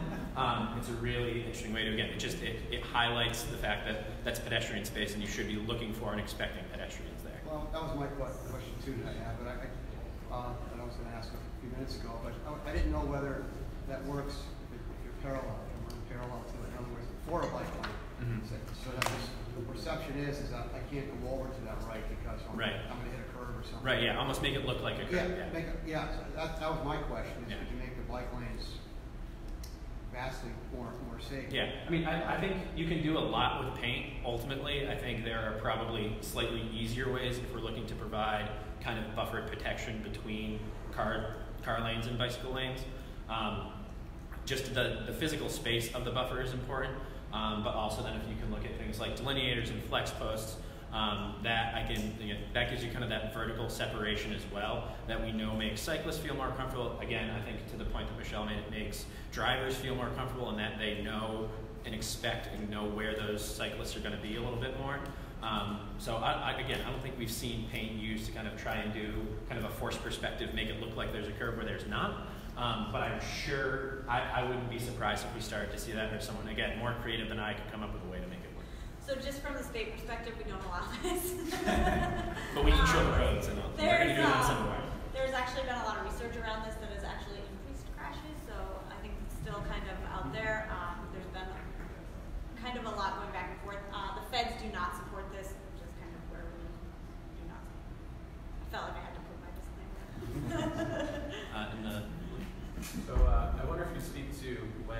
bike share was adopted in Salem, if it was around the same time as the Complete Streets policy, and whether the use of the bike share system, any data from it, has helped inform interventions in Salem has taken to make the streets safer. Sure. So we're in our Tom, correct me if I'm wrong, second or third. We're in our third year of the Zagster bike share program here in Salem. It's been wildly successful here so far. We expanded it this year with additional stations. Zagster's been a great partner for us, and kind of, we have there's kind of the traditional bike share system that is all bikes at docks, like you see with Blue Bikes in and around Boston. We kind of started that on a smaller scale here in Salem, but we've actually moved to a hybrid that we have the official docks, and then we let folks pick up and drop off the bikes at all of our public bike racks as well. And I think that has absolutely fed into what we've been trying to do, especially through what Tom will talk about later with the bike master plan. I think it's absolutely showed some desire lines that we maybe didn't see before. It's showed that some people, if you give them a bike, they will go anywhere with it. The bikes are here in Salem, but they have been to Swampscott, they've been to Marblehead, they've been up to the mall in Danvers, they've been to Peabody. We've seen them end up in all these places. So it's not, there are obviously those kind of corridors that we've seen heavy use on, but you do see those outliers, and it really kind of indicates that there are people there who need a way to get around, who it might be too long to walk, but they might not have access to a car, and they might not be served by transit, and bikes really fill in that niche. And it's absolutely, what we've seen with that so far is encouraged that we want to continue to expand that system. So it's definitely kind of informed where we're looking at, and that information I think was folded into the bike master plan and was a consideration in terms of determining where we're going to be looking for some of those interventions going forward. Electric car charging stations are far and few between. I mean, it's nice to see them, but in order to take a 30-minute walk and turn it into a 15-minute bike ride to go from the station to my errand, is there any focus where this might be a location that you get a lot of leverage? Are there any specific locations like schools that you try to leverage that traffic? For electric vehicle charging stations? Yeah. Not that I'm familiar with specifically. I know we like you said, we have a handful of them in the city, but we haven't really, I don't think we've done a comprehensive look at where we might want to put some. Right now they're only in the garage, right? They're at the there's some at the city garage and there's some at the MBTA garage as well. Actually, I might play off that might be something to think about in a network plan of connectivity to charging stations. Because you say if you're going to leave your car for a couple hours to let it charge, you should be able to bike and walk from that safely. Right. So almost thinking of it almost like a transit node. Yep. You want to have good crosswalks by a bus stop. You want to have good crosswalks by a charging station because people will drive there, but then they have to leave their car. Right. So that might be something that hasn't really come into conversation yet. But I know the Commonwealth is investing heavily under this governor in charging stations throughout. I don't know, it's something in the multiple hundreds, 800 or more new charging stations that will come online in the next couple of years. And part of that was a windfall from the Volvo diesel gas, Volkswagen, thank you. Sorry, Volvo. The Volkswagen diesel gas issue. So a lot of that money is going towards charging stations. So we're going to see a lot more of that around. So maybe now is a really good time to start interjecting that into the conversation of planning of networks. Yeah. Volkswagen is moving forward, and I think some of the U.S. manufacturers are moving forward to providing more electric hybrid vehicles for purchase in the future, in the next 10 to 15 years, going away from gas-powered vehicles. You've seen the ad for the new Volkswagen Plus all-electric vehicle, and you call it up on YouTube, and you'll get a lot of information about their ideas with electric vehicles.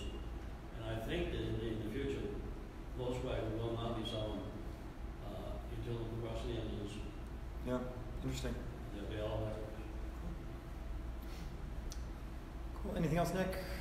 Great. Round of applause for Mr. Downey here. Thanks. So one thing I do want to point out on here is that, of course, Mayor Driscoll signed this, and a lot of it comes from the top. So keep in mind that, though the policies may be coming from the governor, from the DOT HQ, you have to have the local buy-in from your your head of your local municipality. Mayors are the key to a lot of unlocking a lot of what we're asking for. To Tim's point, one of the biggest changes I was able to make as an advocate was to take Mayor Walsh on a bike ride. And he saw Com Ave for what it was, and soon we're going to have a protected bike lane on Com Ave. I don't think we would have gotten that had we not gotten the mayor. So something to keep in mind when you're thinking about engagement. What I'm going to want us all to do is stand up real quick, stretch it out. We've been sitting for far too long. Shake it out a little bit. We are a public health initiative right now. I'm going to ask us to, we have 3 tables set up. I'm going to ask us to brainstorm. The prompting is from your perspective, from wherever you sit as an advocate, as a professional, as an engineer, as just somebody who came in for the food. Just talk about how we can engage in complete streets. Whether it's, and I wrote down 2 already that were prompted. One was a bike ride with municipal and district folks, and another one was a pop-up protected bike lane. So those are 2 ideas that I heard in the presentations and the questions about how to engage complete streets. But I want you to tap into what you know and share what you know. We've been doing a lot of presenting at people so far. This is an opportunity for you in small groups, and you can move tables. I don't really have assignments, but I'm going to ask you just to move to one of those tables, and the prompting is engagement in complete streets process. And in the end, we'll type up these and share these with not just the advocates and the email list, but we'll have these on our website and be able to share with everybody.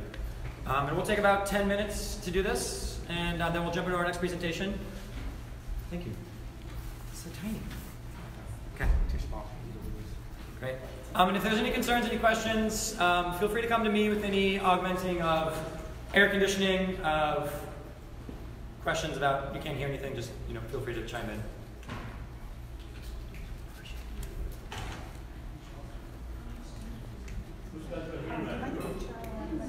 Let's do it. I'm going to get Tom's in here first. Yeah, can you have people? Oh, yes. I will. Thank you. Thanks, Kim.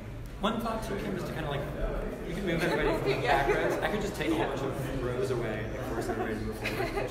I sat with a little bit more. It's like, oh, that's a question section. I know. Can you help me encourage the mass motion folks to not just collect, but especially in the round tables, try to break them up and separate them into various tables? Sure. Or maybe they're doing it naturally. Now they're all. Yes. We do that.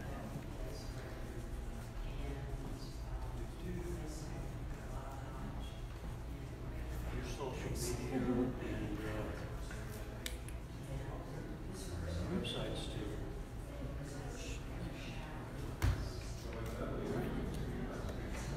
Broadcast the information.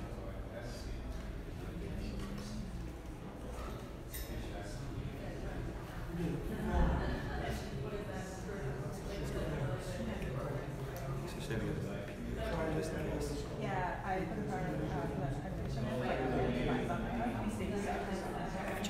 I think we'll do Tom's first, if that's okay? Yeah. Cool. Give this to you. Okay. Thank you.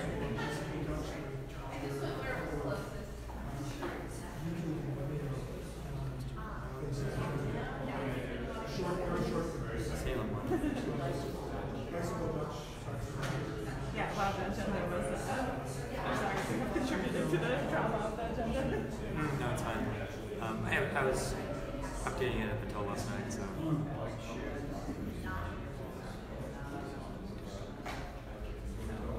Let's leave this up. Cool. Thanks.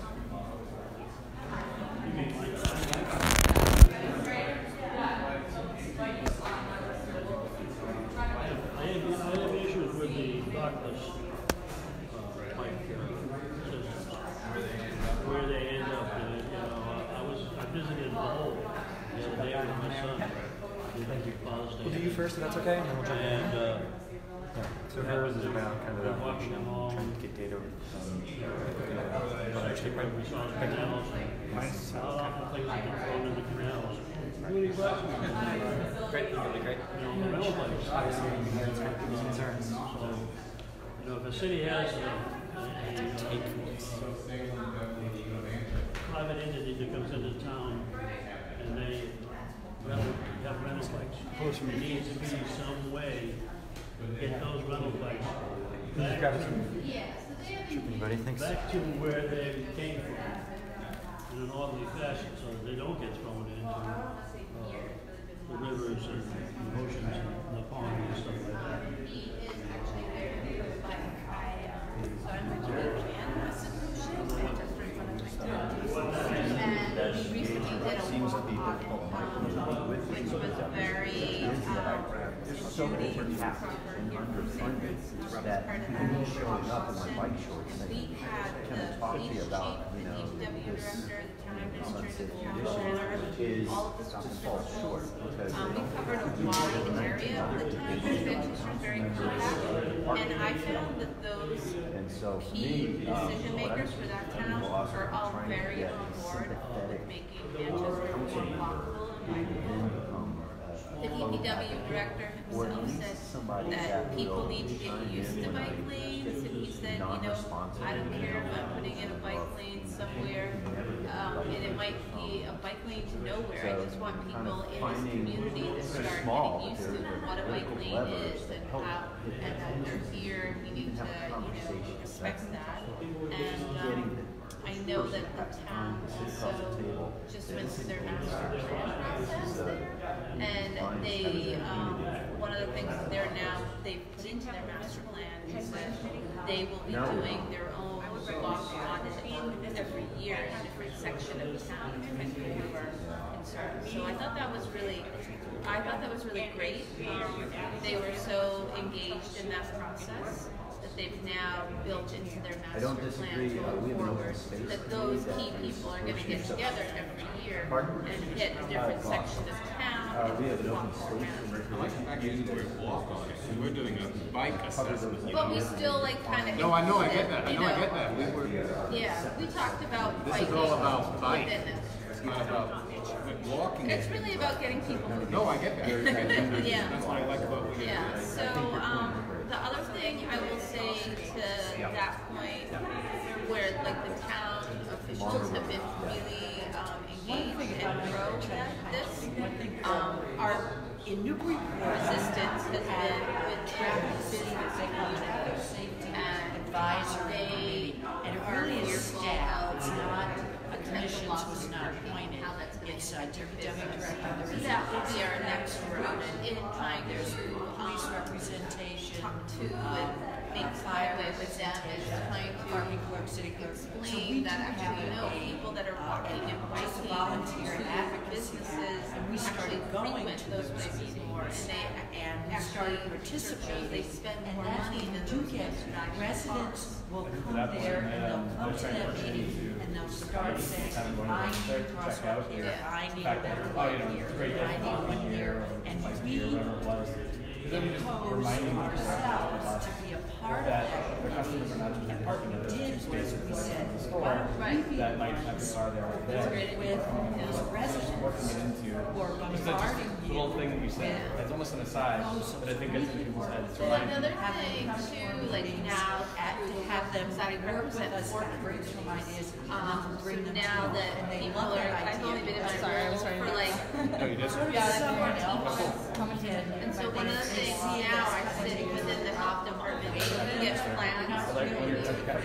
Oh, yeah. And intermediary. Our assistant director actually asked me the other day, he said, oh, we have these retail plans so we have to review.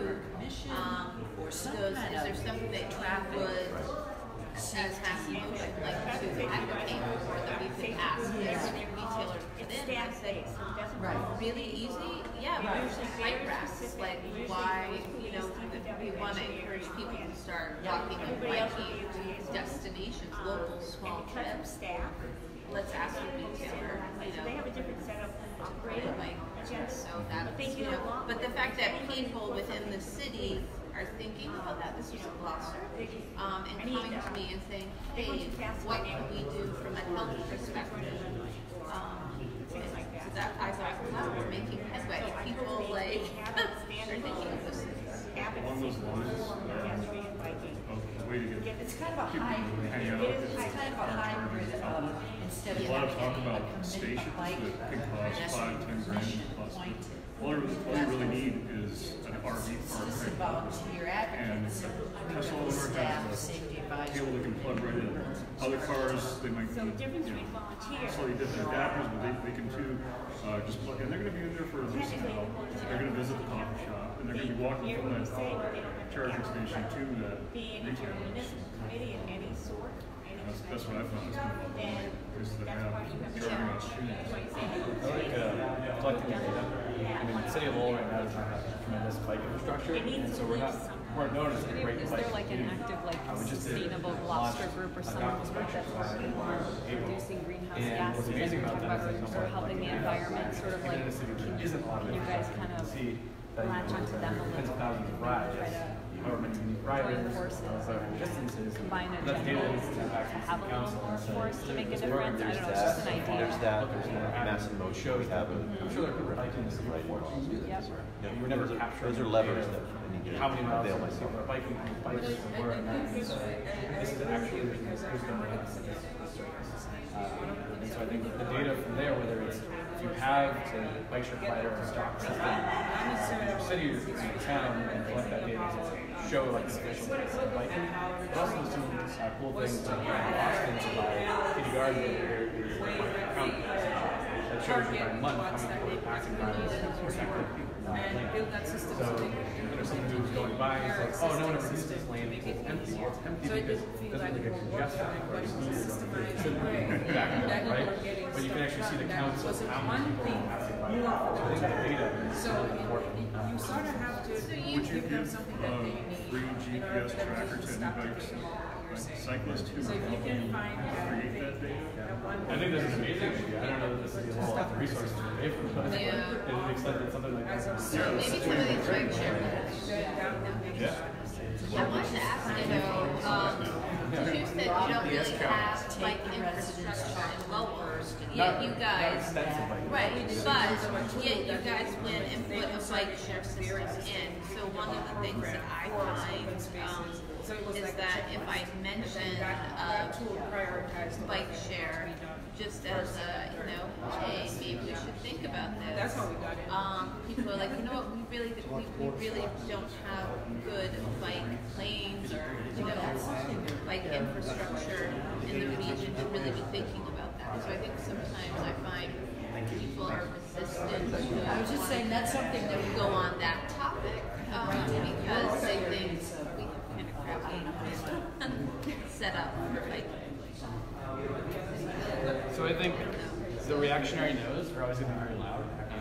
Right before the system launched, everyone was saying all the bikes are going to be moved out, and that's going to be it. They're all going to be vandalized and destroyed. And of course, we've had some videos, right? You know, like that's going to happen. There has to be some tolerance for it, but there's also hesitancy to say, well, we need to go out to all the neighborhood groups and talk to them all before and get everyone comfortable. That's really like Jay Monty's approach in Everett, when they did the bike bus lane rather. We had limited outreach for first, but they made it kind of low cost and just saw what happened, right? And the company was coming in with these bikes. We did an educational FAQ, did some initial outreach, but it really just said, would you go forth? First, we will see if there's adoption of it. Not tremendous problems. And I think it has proven successful, and we even got the AM radio talk show host who been anti-bike forever to come out in favor of bikes after the program launched because he was impressed by the data that we saw. And he said, you know what, every person who's biking is one fewer person. So if I understand Complete Street's process completely, it's not about just bikes. So you gotta show the value of Complete Streets, how it benefits the walking person, the riding person, and the driver. If it's just oh sure, it's all types of things. You just say bikes, you turn a lot of people off. You're gonna show value to you had shops there, value to the shops, the value to all these other things. It's not just about bikes, it's about all these things that go around. And the driver's gonna feel happier because there's less vehicles. The walker's gonna feel happier because they can cross the road. The bike is going to feel happier, and the shops are going to feel happier. So capture that. John, I can think of several examples where what started as a bike lane ended up evolving into a bike / bus lane that benefited bus riders as well, like by the green line extension station in Square in Somerville that happened, and also the reverse, where, you know, a proposal for like a bus priority lane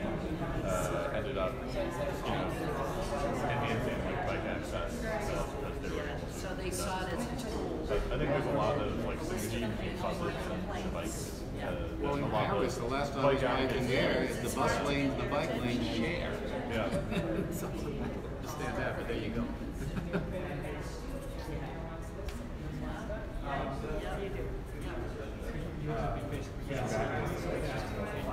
I did appreciate. I'm sorry. So you're right. I'm going to Educate born out of EC Active.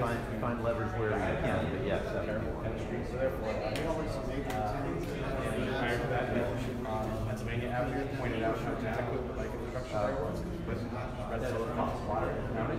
You saw how many cars were driving over the lane because the cups would be smashed up. So Neighbor in Manchester has a very robust headlight. Yes, it is. Terry Coleman. Terry Kalman. People laid them out. So they have the speakers on. But there's actually action involved for some communities that realize Trying to share this. No, I agree that that's the way to go for that. I haven't been as active in both of those administrations in the past. I have found that it's easier getting It's told that it was within the open space and recreation, but there's no specific charge within that. and then it was very Then clear it's afterwards. selected to give it as a charge to someone. Like I said, it has to live someplace. we've been It can't just be One listed. of the things that I'm saying, We have a which is important in the complete declaration streets made by the council, process, signed by the mayor, is ignored by DPS. really including the public. Yeah, I know, but that's. So I think sometimes communities, as well as Politics get picked. my impression, have gone through and they've gotten their funding, Oh. but then people don't Asked me to come in know and look like at the what's infrastructure. happening, what's going on. Really need a better So I think it's dismissal plan. important to have like a group that's working on the process, but also once it's in the town, the city receives funding, that there's still communication with people to let them know what projects are they're being worked on. Where are you based or who are you with? I'm with MassDOT Safer School Program. Oh, okay, great. In one of my communities. But I'm from Lexington and we have What we're doing in active pedestrian safety group. And we pretty much, except for advocacy and safety, we met our charge. So now, No, I'm not really traffic involved safety in. group that she mentioned pointed onto that. So I'm the pedestrian advocacy. We have one person from the community, bike video. We're going and making a presentation about why we're about what we're looking at. So it's engaging the other Citizen safety committee, I'll have to pursue to see, see if that If you exists. look on the town website under committees, it might be listed there because it's that's the point I was trying to make. But you can just inquire, and they all know what you're talking about. All communities have a formalized one, some don't. Like if you're just talking about speeding in a neighborhood, they have to have a radar signs. They have to work with engineering and DPW to figure all this out. That's the whole We're just going to pass a resolution. Thank you very much. Thank you. The other side of it was, if you do that, you can go back to the cities and you can say, look, I'm talking to they're getting a power, you know? It's more voters, right? It's more voters, ultimately, right? Yeah, and not just a Bush, many voters.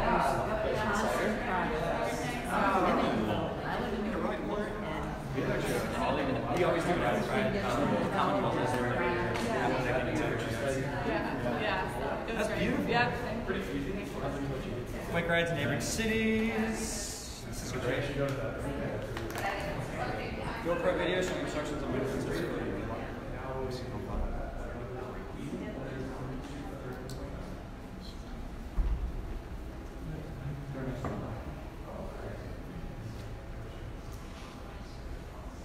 Yeah. So, just maybe one or two thoughts. How was this breakout session? I should have asked to have somebody report from each table, but I didn't want to put anybody in the spot. But if anybody wants to volunteer, okay. I heard a little bit that there's a lot of grassroots conversations, which is great. How do we do things on a local level? How can you do something individually? I also want to put in your brain that we are thinking about policies, systems change, the idea of how can we start, get your grassroots scoping of the flames, but how can it really change the policy as a whole? Complete streets as a policy, I mean, obviously the changes that affect you as a biker, as a walker, as a transit rider, even just as a person driving or just a general person, it's on a very localized, hyper-local, street-by-street basis, but it comes from a policy.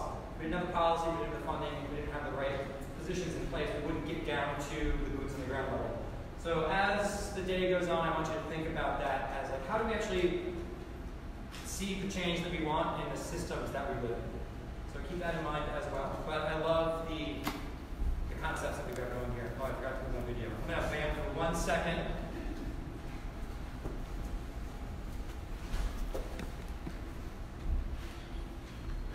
And just to note, this will all be on our Facebook page. We are Facebook Living this, so say hi to Facebook, everyone. Okay, there we go. That's what I wanted to do. Okay. See if we can get through the AV technical difficulties. All right, thank you. We'll have one more bucket of topics, then we'll do a quick break for lunch and workshopping. The next conversations we're going to have are about more of the network planning. So how do we think about things as they connect? Now, again, we're trying to keep ostensibly kind of like a public health access, open space concept. Think of the 5 E's, think of the 4 questions when you think in the back of your mind when you're watching these presentations and absorbing some of the information. We have Tom Devine from the city of Salem who will talk about the Salem Bike Master Plan, which was released, not that long, how many? 2018, I think, just a couple months ago, right? 6 months ago?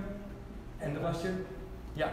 So it's relatively fresh for the city of Salem to think about what the bike network will look like. I'm going to vamp while I pull up your slides here.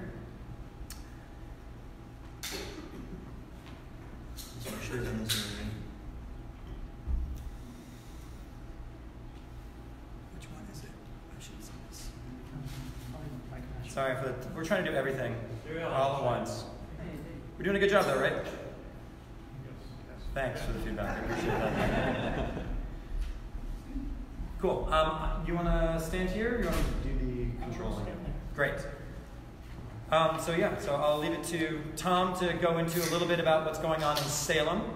Then we'll have Anna to talk about kind of a broader scale, regional, and even statewide conversation about how we're actually tracking our metrics and getting data that can back up what our plans have in place. Thank you, Tom. I'm Tom Devine, Senior Planner for the City of Salem Department of Planning and Community Development. Can you guys hear me in the back? I'm not used to using a microphone. Let me see if I can help here. Okay, how's this? Any better? Now we're good. Try to get into him. Hello. Okay. So, I don't know, I'll just start again if you can hear me in the back. My name is Tom Devine. I'm a Senior Planner for the City of Salem Department of Planning and Community Development. I am going to give a brief, high-level overview of Salem's 2018 Bike Master Plan. I'm going to talk about the planning process, quickly highlight some key projects, and I hope that we can have a little bit of a discussion about implementing the plan to actually build the network that we call out in the plan.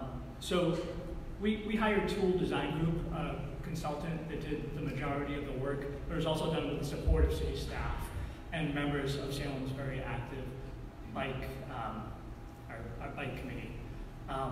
We have 3 members of the bike committee here now. Eric Petty in the back, Ray Schwartz here in the front, and Michael Williamson down the back too.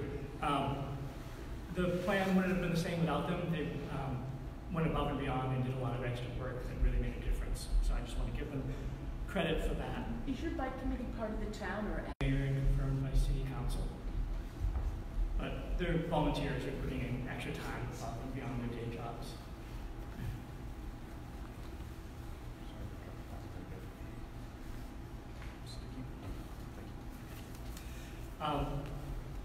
I think Salem is a very complex place with many layers, more than you can fit on a slide, but I just want to highlight some things that are relevant to transportation.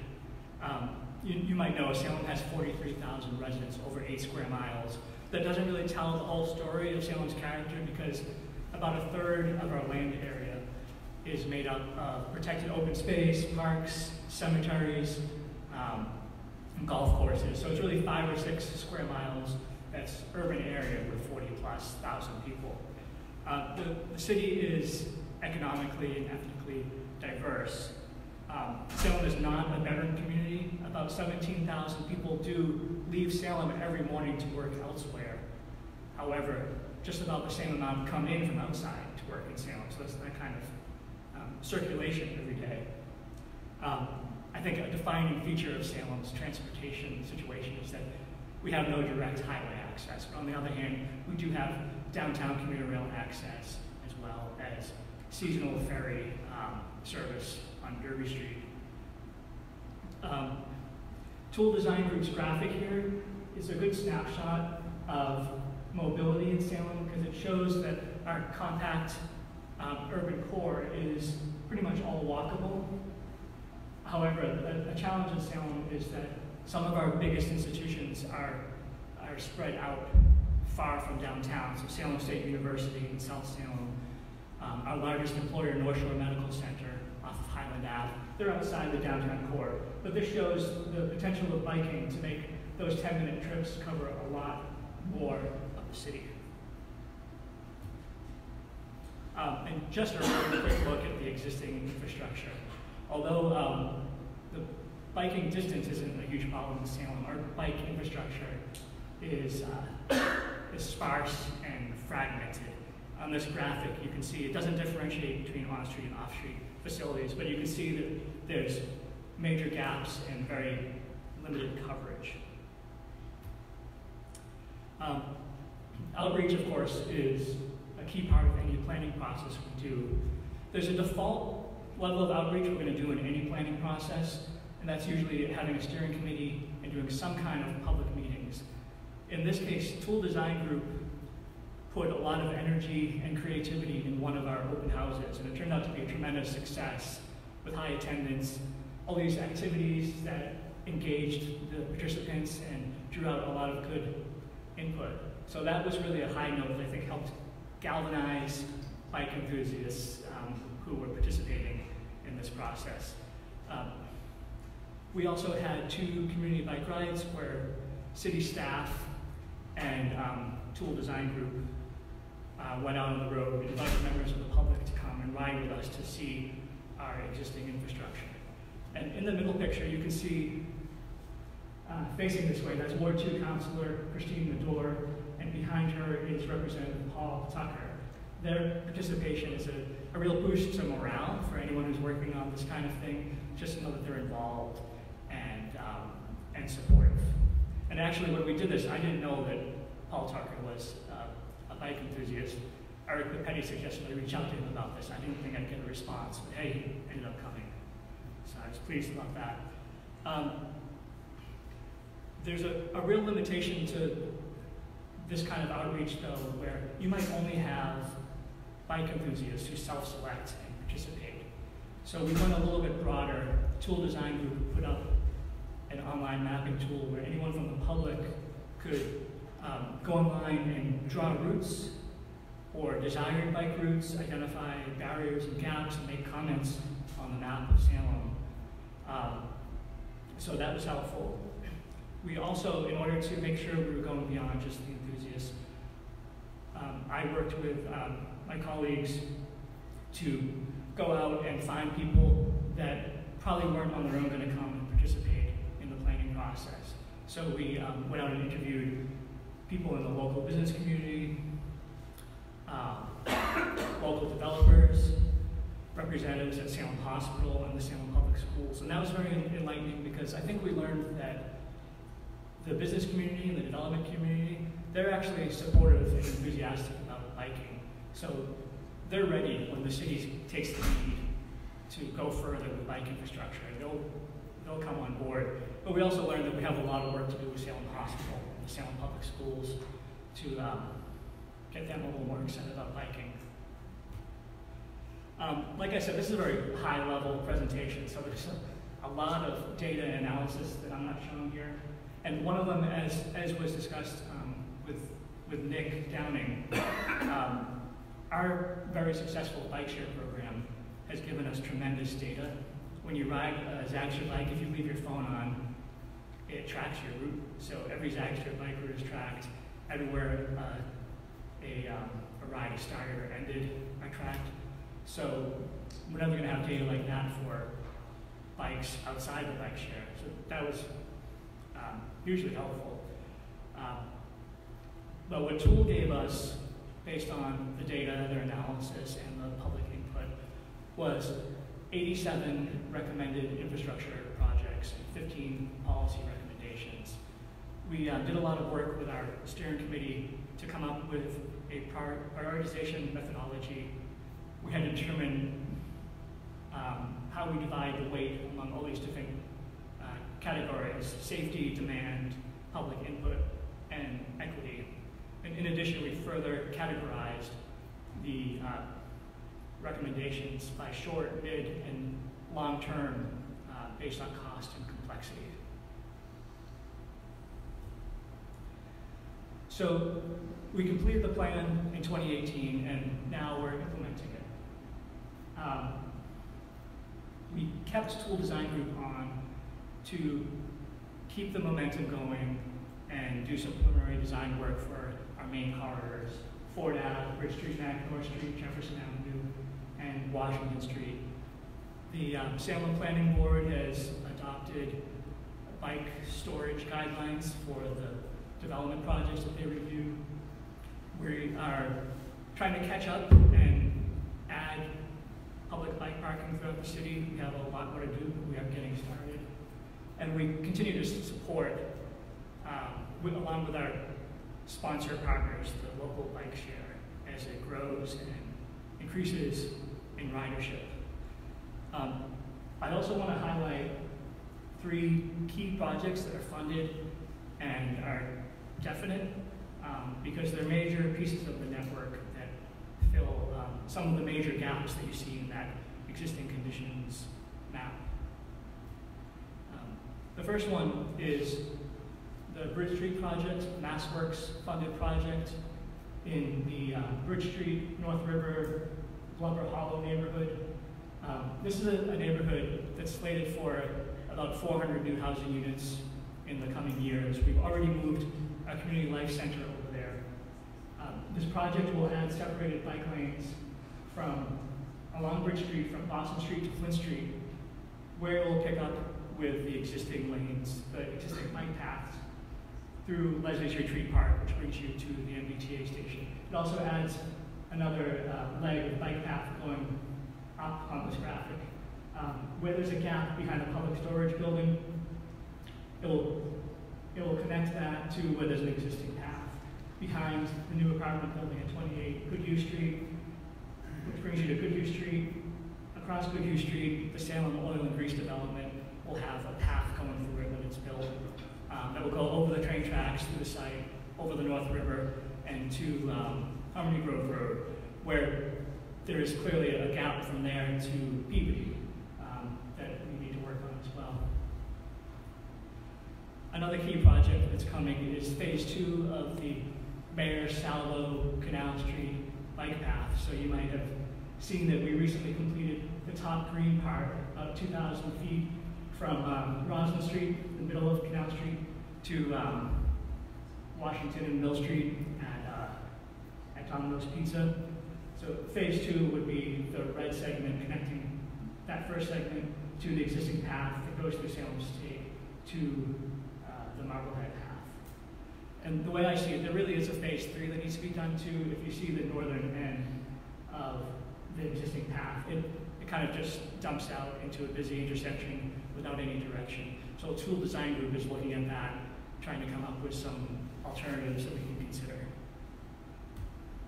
And my final key project is what I've been calling the Harbor Connector Path.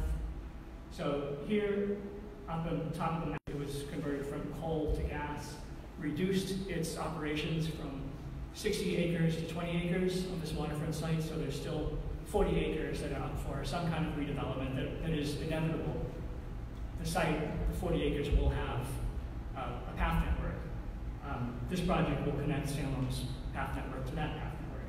There's also another leg that goes around Collins Cove, 1,000 feet to the Bentley School. And I was told that I couldn't tell anyone this until today, but we are receiving a Mass Trails grant for this project that was announced this morning. So that's the good news that I bring you. So that's my presentation on the bike master plan. We're doing some big things to advance the plan and implement the projects. But to be honest, these key projects I'm showing you would have been funded and would happen either way.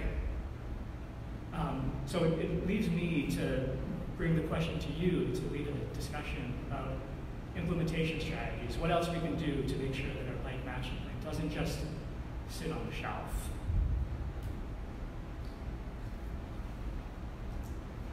Go back to your map, last one. Yeah, that one. So the weirdest place to ride a bike in Salem for me is when I come up from Beverly, either down Bridge Street or down the Connecticut Road, and I gotta go up by the commuter rail station, either go beyond it or make a left down to Washington. So what are you thinking about that intersection? Which intersection? Right by the commuter, right at the top of the hill, by the commuter rail, where Washington hits Bridge. Washington and Bridge Street is really a gateway intersection. Many people enter the city through that. And it's multi-lane traffic there. It's life. It's weird. You want to make a left turn on your bike, you gotta go across 3 lanes of traffic. yeah, so this last October, we actually squeezed our October carnival into the left side there in one of the lanes. And, you know, residents panicked, but it actually showed that that part of Washington Street before you get to Bridge Street is ridiculously wide. 5 lanes, and one of them is clearly absolutely redundant. So there's a lot of width to work with there. In addition, there are 2 vacant courthouses that the city has an RFP out for, and that RFP actually includes a municipal parking lot next to the new MBTA garage. So that, as well as work we have contracted with Tool Design Group to do, is taking a look at this to come up with a solution. And I don't know what the solution will be, we're just starting to look at it, but yeah, it really does need work.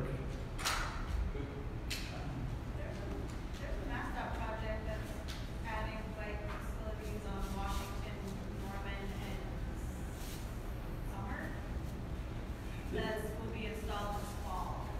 That's coming, and I'm excited about it, but I see that as a short to midterm solution. Yeah, it's definitely getting whatever. I actually did the design at my own job. But yeah, so that was more like a retrofit of whatever we could get for the pavement there. So that will help some of it and also fix that intersection with the redundant lane.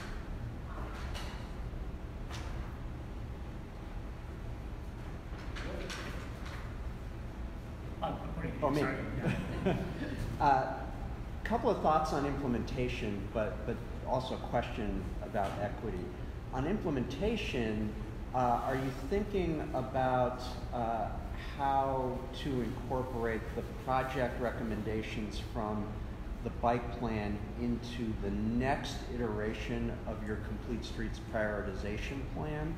Because that will be coming up, because those are 5-year plans theoretically anyway. And so that's one way to kind of get things in the implementation pipeline to get onto the prioritization plan. The other thing is, have you thought at all about how Public Works is going to incorporate the recommendations from the bike plan into their day-to-day operations as they're out there doing maintenance and repaving projects? And Tom, can I ask you to repeat the question for the folks in the back? So, question 1 is, how do the recommendations relate to complete streets and how we can use the 2 with some overlap? Well, moving the recommendations from the master plan into the next iteration of your complete streets prioritization plan, which is more implementation focused once it's on the prioritization plan. And also integrating the bike master plan with your public works department's sort of day-to-day work. Yeah. The city has no single master plan, but has all these different plans, and one of the challenges that I think we're actually okay at dealing with is getting every plan to connect with the other plan next to it. So it's like a Venn diagram. There's a lot of overlap between the complete streets prioritization and the bike master plan. So it actually so far has worked a little bit backwards from what you're describing, where we had the prioritization plan for complete streets. All of that is folded into the bike master plan. We need to keep going forward to make sure that the bike master plan is folded into the complete streets prioritization. Right. There's certainly a lot of overlap. And you asked about getting DPW to incorporate the master plan into what they do. And that's a ship that's hard to turn, but we are having a lot of, we're making a lot of progress with that. So even just to start, we're trying to get a systematic way to map all the recommendations. Well, we have done this. We've mapped all the recommendations onto the mapping tools that DPW uses when they're looking at a project. They can pull up what are the bike plan recommendations that are for that. So also, like I can tell you, this project, this is a project I, as a bike advocate, wanted to see done, so I just went ahead and wrote the grant application to give the engineering department the money to do it. That's one implementation strategy. And then on the equity side, I was happy to see equity was one of the criteria on the slide that talked about the projects in the bike plan. How was equity incorporated into that project selection? And were any representatives of any equity target populations actually involved in the decision-making process? Well, so equity was incorporated in two ways. One is tool-taking data on income and minority population.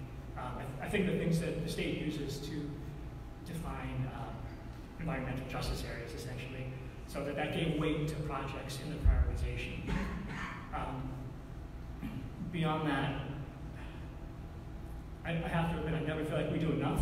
We put out meeting materials in Spanish, and we have translators available. Those services aren't always fully taken advantage of. We made an effort to meet with the staff at the North Shore Community Development Coalition, which does a lot of work in the Point neighborhood, which is where we have our highest immigration neighborhood. So that's what we did. In the back.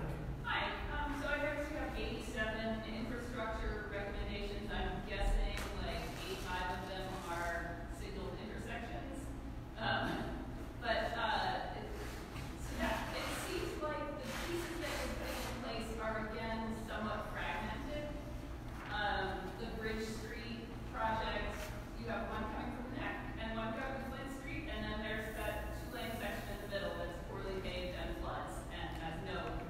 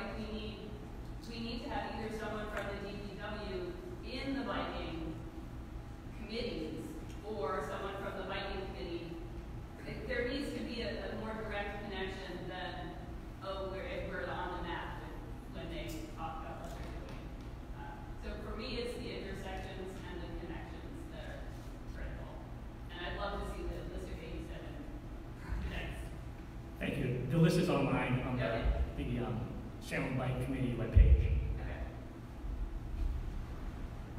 Michael? I'm going to read from the press release released in 2016 about the Bridge Street project so that I get the words correctly. The city has received $3.5 million in funding to make the Glover Hill area more inviting for pedestrians and bicyclists. We are elated to receive this funding and so grateful to the governor for this money. The city hopes to begin making improvements by the spring. We are going to get right on it, the mayor said. That was 3 years ago. Okay, so what happened? You want to hear the excuse? Can you repeat it real quick? What's the delay with the Bridge Street MassWorks project that we received $3+ million in state grant funding for in 2016? And, we read the press release where we're saying we're getting right on it. So the holdup is a permitting issue with Mass DEP. I don't know how deep I need to get into this, but this is an area that floods, and there's some disagreement with the DEP about whether it's coastal flooding or inland flooding, and we're arguing about how to provide compensatory flood storage throughout this. So what it means is that we're going to tweak the design to do this project probably next year, but that permitting issue was the holdup with Mass DEP. As you know, I lived there, and I got so excited to read that press release, and then 3 years later, nothing. Yeah, I need to recognize that as a planner, my sense of space and time can be different than yours. If I see that something's funded, I just feel good that I know it's going to come eventually, even if it takes years. Could you show your criteria again, way at the beginning? I'm just wondering how you decide what's safety.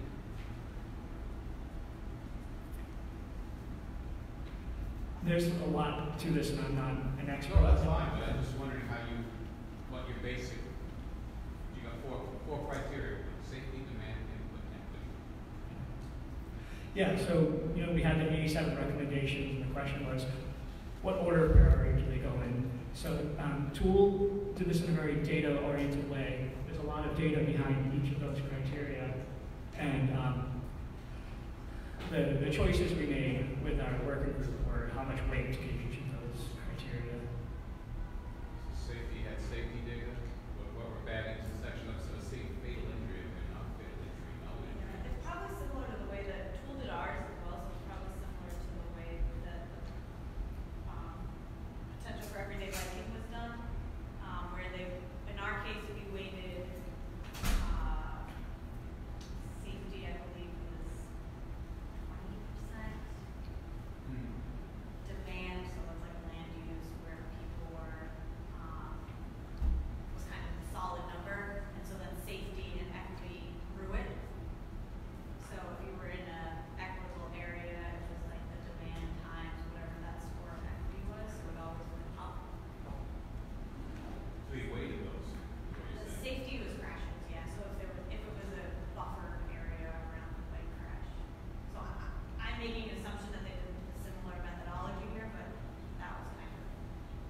So can one of you explain what demand means? So the demand is like land use and, if you're near destination, so it's a lot of times it's schools, residential neighborhood. Okay, use. Okay.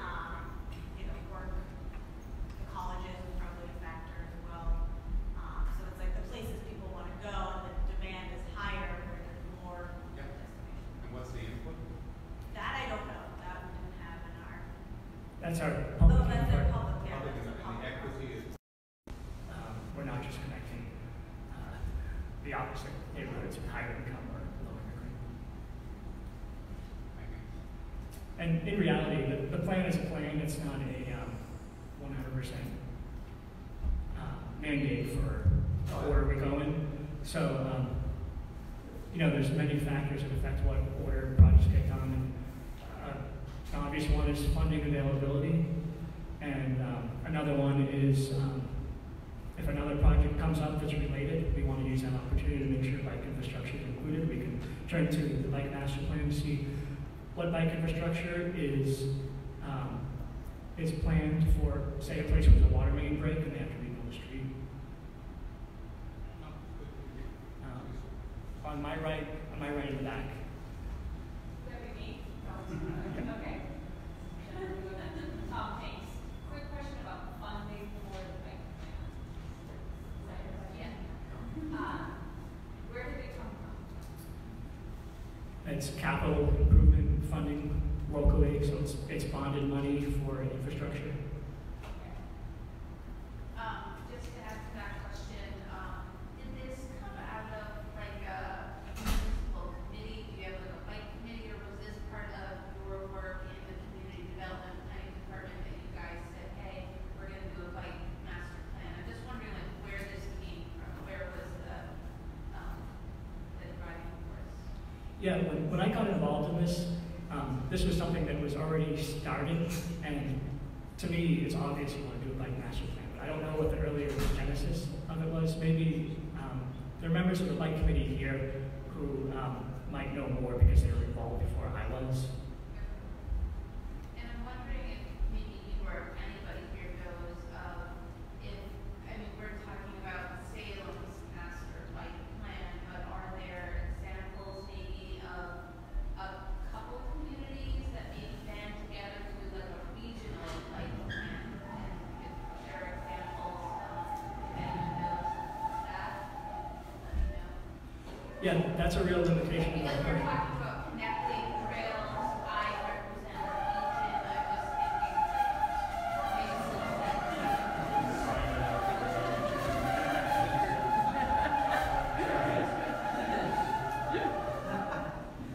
So it is a limitation of the Salem master plan because it is just Salem. So we made a point to include people from the municipalities around us just to make sure that they're part of the conversation. And Tool was looking at projects over the border in those municipalities that we know we want to connect to. But where the plan has that deficiency, we depend on MAPC with their it's the landline project where they're mapping regional trails that go beyond just one municipality. So that's very valuable to us. Essex County East Coast Greenway Alliance. It's another key organization that helps us coordinate our projects with other municipalities. And there's a huge advantage to regional projects that go beyond municipal boundary too, because I can tell you the Mass Trails grant criteria gives you extra points in the review if it's regional. And I can speak a little bit to that as MassBike. I mean, we do statewide, but we also do a lot of regional conversations. So we work with the MPOs, which think regionally, to try to knit projects together. There is a balance because a lot of these are municipally owned roads, so you're trying to get municipalities to agree. For instance, one example is between Chelsea and Everett. We're trying to get Beacon Street redone. Everett will do it now because they have casino money. Chelsea's going to catch up next year. So not everything happens at the same time. It's the way the funding happens. It's the way the problem in Massachusetts is we have 351 municipalities, which means there's 351 different ways of doing things. And then there's the state, which has, as they like to say, 8% of the roads. So we, as MassBike, kind of like to think of ourselves as the connector, which is kind of why we're all in this room together. I don't think there's a one answer of, like, do we have an example of, regional connection, except for what I'm thinking about in the Cape, because there's so many different bikeways, friends of groups that are now collaborating. Before they were siloed, but now we're kind of getting them all together, having roundtables. And similarly on the Berkshires, you have the different municipalities to get the bikeway connection. Mainly it's friends of groups that are advocates that are working together that cajole, then work with their local municipalities to get things up to that level. Just thinking like in certain areas of the state, the population in some communities is small to where I think that town may not really get behind doing a town-specific bike plan because there's just not the resources, the population doesn't warrant them doing all that. But if they got together with a neighboring town or two or three or four, it would make more sense in my mind, and also just to have work on those connecting. Yeah, I see it from an advocate standpoint. Like another example is the Minuteman Bikeway. It's the 3 municipalities that get together quarterly. But they don't, and they go back and then report to their own select boards and their own events. So I don't know of an example of municipalities being together. So there is an example that it doesn't go quite as far as you want to go, but the Coastal Trails Coalition, which is Newbury, Newburyport, Salisbury, and Amesbury, and they haven't done like a 4 community bike plan, but they have done trail connectivity and network planning across all 4 communities. So it doesn't quite go as far as you want, but that's the best example I know of in the region. I feel like Pioneer Valley has one. Internet, that's the planning agency, but I think Pioneer Valley is up there. They might have a community, a multi-community bike plan.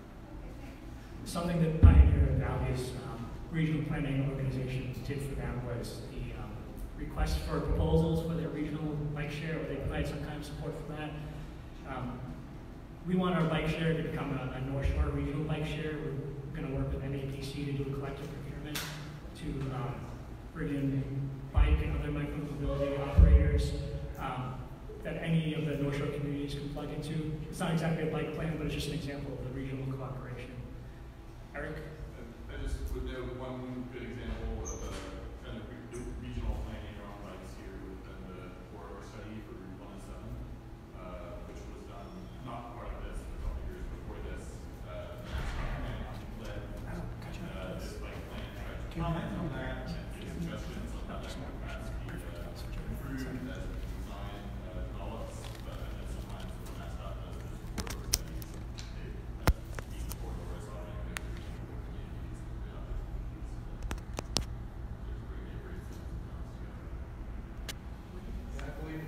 Can you repeat that, actually, for the microphone? Oh, sorry, I didn't catch all that. Oh, sorry. Repeating just about the Route 107 corridor study, and those corridor studies being another good opportunity for regional collaboration. That also brings up the Mass Trails grants. Can have a multiplier if there are multiple communities involved. So they can move up the ranking if it's more than one community. Can we hold off on questions, because I do want to get to one more presentation before lunch, and you can see that it's sitting there waiting for you. Is there anything like real pressing? Do you want to do one more? Just a quickie. Yeah. So our town would love to join an NAPC organization, but we found out we have to pay $5,000 for each docking station. Where did you guys find the money for your docking stations? So Carl Alexander of Zagster will be presenting tonight, well, this afternoon, so he can tell you a lot more. But just the quick answer is local city money, sponsorship funding from Blue Cross Blue Shield, and some funding from Salem State University. Institutions in your town. Yeah. What municipality are you from? Marblehead. Well, we hope that Marblehead will be part of the regional bike sharing network next year. Yeah, we have to build the docks. The money. Cool, thank you, Tom. Round of applause for Tom. Thank you so much for the work. We have one more before a quick break and lunch. Anna, who actually rode here from Somerville. Props to that. That's all you gotta do. I should have found it here. What's it called? The network call? I'm so good. Cool. So I first met Anna at a Massachusetts advisory for Massachusetts Bicycle Ped Advisory Group meeting when we were discussing the Bike and Ped Master Plan. One of the things we're trying to figure out on the plan is measurements, metrics, goals, because they have all these initiatives which you kind of heard Michelle talk about earlier of what we're looking at, but then the question is, how do we make sure we're hitting those initiatives? It's a really important conversation because we need to track our efficacy and to see if we need to make any changes. Now, obviously this is kind of a new thing for the DOT, so Anna's got a great role of kind of helping them figure out what they're doing is proper and not proper. And how was the bike ride today? Variable. Parts were very nice. Very diplomatic way of putting it. Great, so I'll leave it to you. Thank you so much. Awesome, thank you. Hello, you hear me okay? Is everything working? I can also yell very loud. Okay, we're good. All right. work for the MassBike Office of Performance Management and Innovation, and as performance management office, we are responsible for reporting out on all of the performance measurement that happens at MassDOT.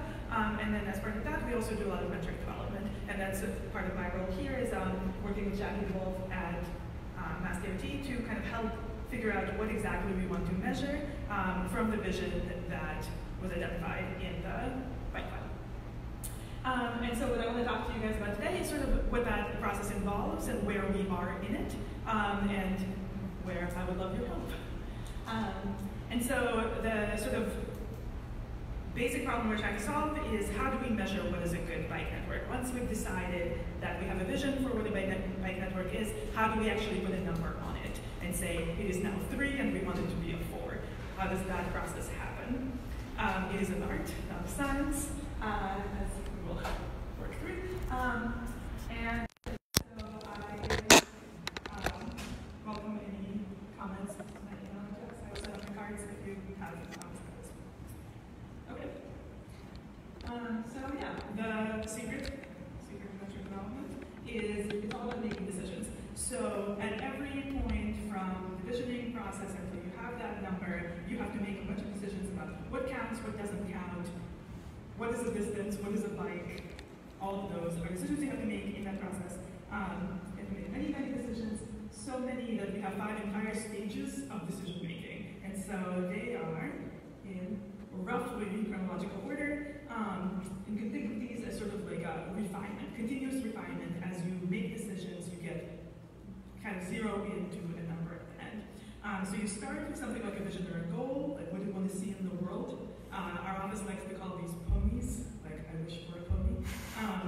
And we track of our ponies. The ponies are very important to us because as you go through this process, it's really easy to lose the pony. And you forget kind of, as you're trying to measure things, you forget what you were focused on. And so it's important to have a lot of clarity at the vision and goal level. And then once you have the vision and goal, you need to have a theory of change of how are you going to get from where we are now to the pony.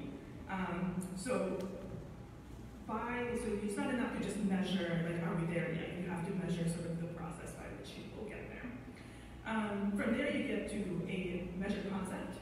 All right, so now that we know sort of what the process is for getting there, what is it now? Where are we now? Are we good now? Are we... How much improvement do we have? And once you have the measured concept, you need to actually set this measurement. So that's when you have the number. At this stage 4 is the first time you get to a number. And that number is sort of the current state, and at that point you have made decisions about what things are included in the measure, what things are excluded in the measure, and so at that point you have a number that you can compare across time and space. It's a beautiful time, but even then you're not done because you have to report in a variety of ways. How do we want to slice this number? Do we want to have one number for the entire state? Everybody? Do we want to divide it up geographically in some way, like by municipalities? Do we want to report by groups of people? Do we want to report by EJ communities? Anything else do you want to do? There is another set of decisions there about how it's possible to slice the number given the data that you have and given your interests.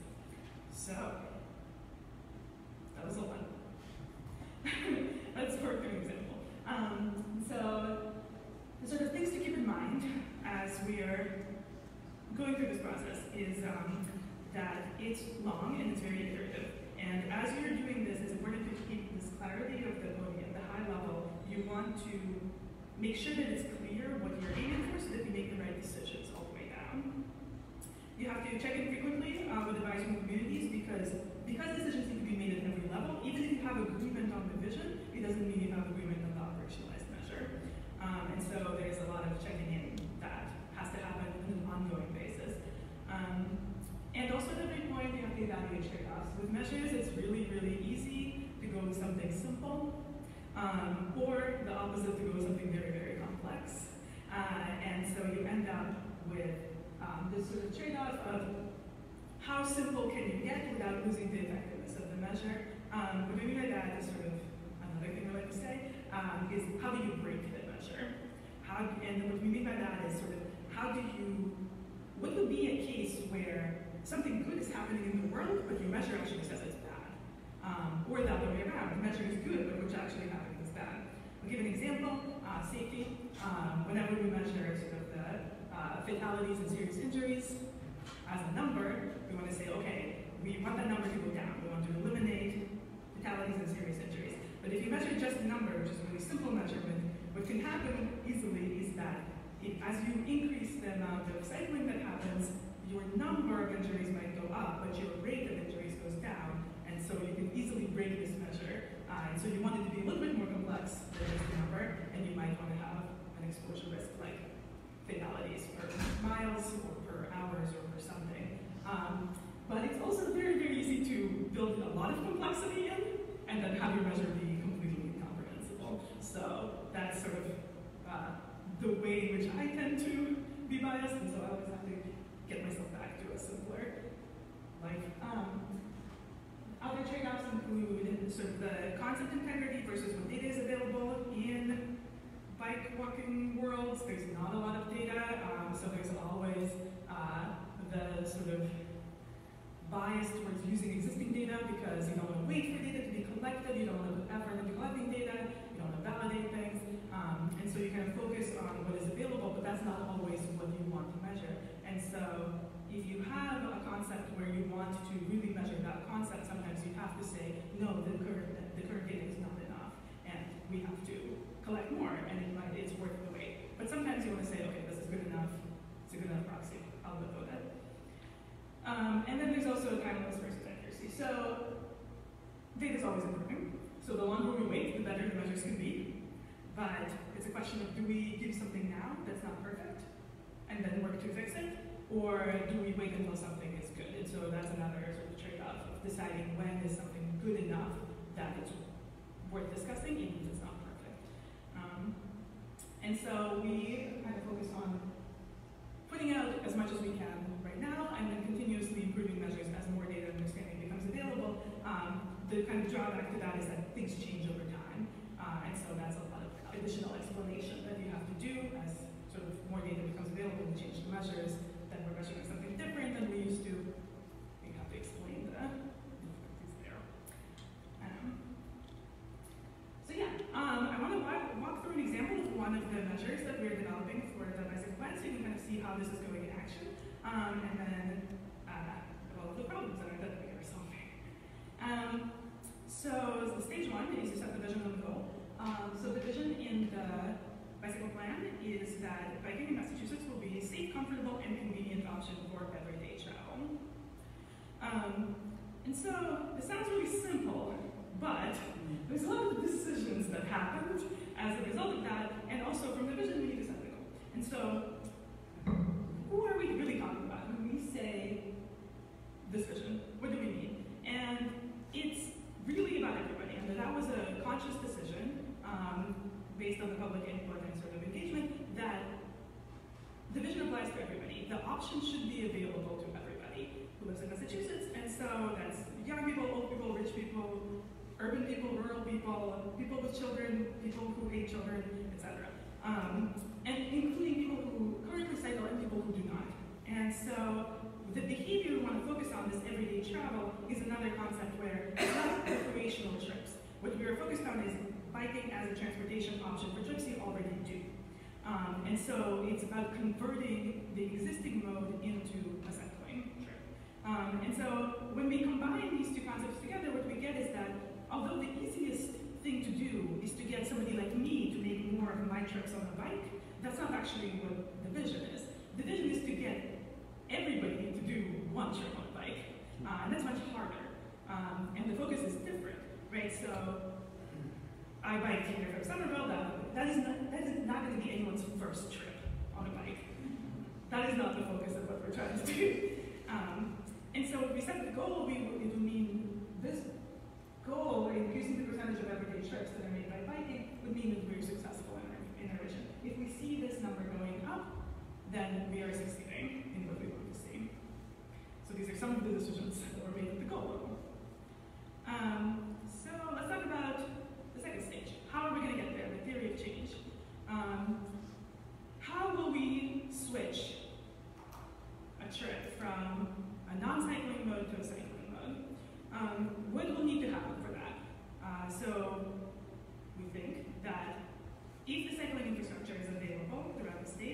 comfortable enough to attract new riders, and to serve destinations where people already go, right? So this is the who, what, and the where. The who are the people who are currently traveling, the where is where are they actually traveling to and from, so because we're talking about existing trips, and then the what is like, how comfortable does something have to be, does infrastructure have to be, for them to actually consider bicycling as an option. So kind of who will make that switch, what do we need to build, and where does it need to go to be convenient. So the decision we have to make is what is comfortable. And this, hopefully I'm making sure it's back. This is a series of screenshots that I took from Google Maps of my commute from my work to my home that I do on a regular basis. And it has, it's also very variable. So it has a section like this. This is on Esplanade, so Star Drive, off-road, very nice. I'm never worried about this section. Life is good when I'm on this.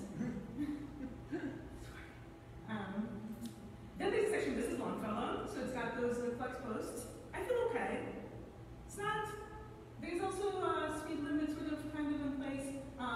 Most cars are going at 30 miles an hour. It's not horrible. I survived through this. Then there's a section of Longfellow where the flex posts stop, and you kind of have to turn out of this area, and there's a lot of trucks. So that's not awesome, but at least it's very green. Doesn't it rise up there? So this is on the way down, but yes, there's definitely a way where it goes up on the other side, and it's not great. You dismount there? You dismount your bike? Not here, but I will show you where I do. I might do that. Yeah, and I think that's where the difference is at, right? So like, where are most people comfortable? And I think like as we get more comfortable, or I guess less concerned about our personal safety, we sort of bike in more and more unfortunate places. Like, for example, this is a very small street where there's, I think there's like a Shero painted like up there somewhere, but this is one lane next to a series of parked cars. The door zone is this entire street, so there's no safety here. I don't feel great here. And then there's this catastrophe. So this green light that you see there. There's also a green for the cars coming the other direction. So this is a 4-lane road where I'm usually behind this red car, and I have to switch all the way over to the right to take a turn right there. So this is the point of my commute where I, on a daily basis, consider the life choices that I have made that have led me to this moment, and do it anyway. But we can expect everyone to do it. And I think that, so the decision we had to make as part of this planning effort is what is comfortable for a new rider? How do we convince somebody to start? And so, but basically the idea was that if we use the high comfort bike network as sort of this off-road or sort of like separated facilities, then that's what we consider as high comfort, and that's where we see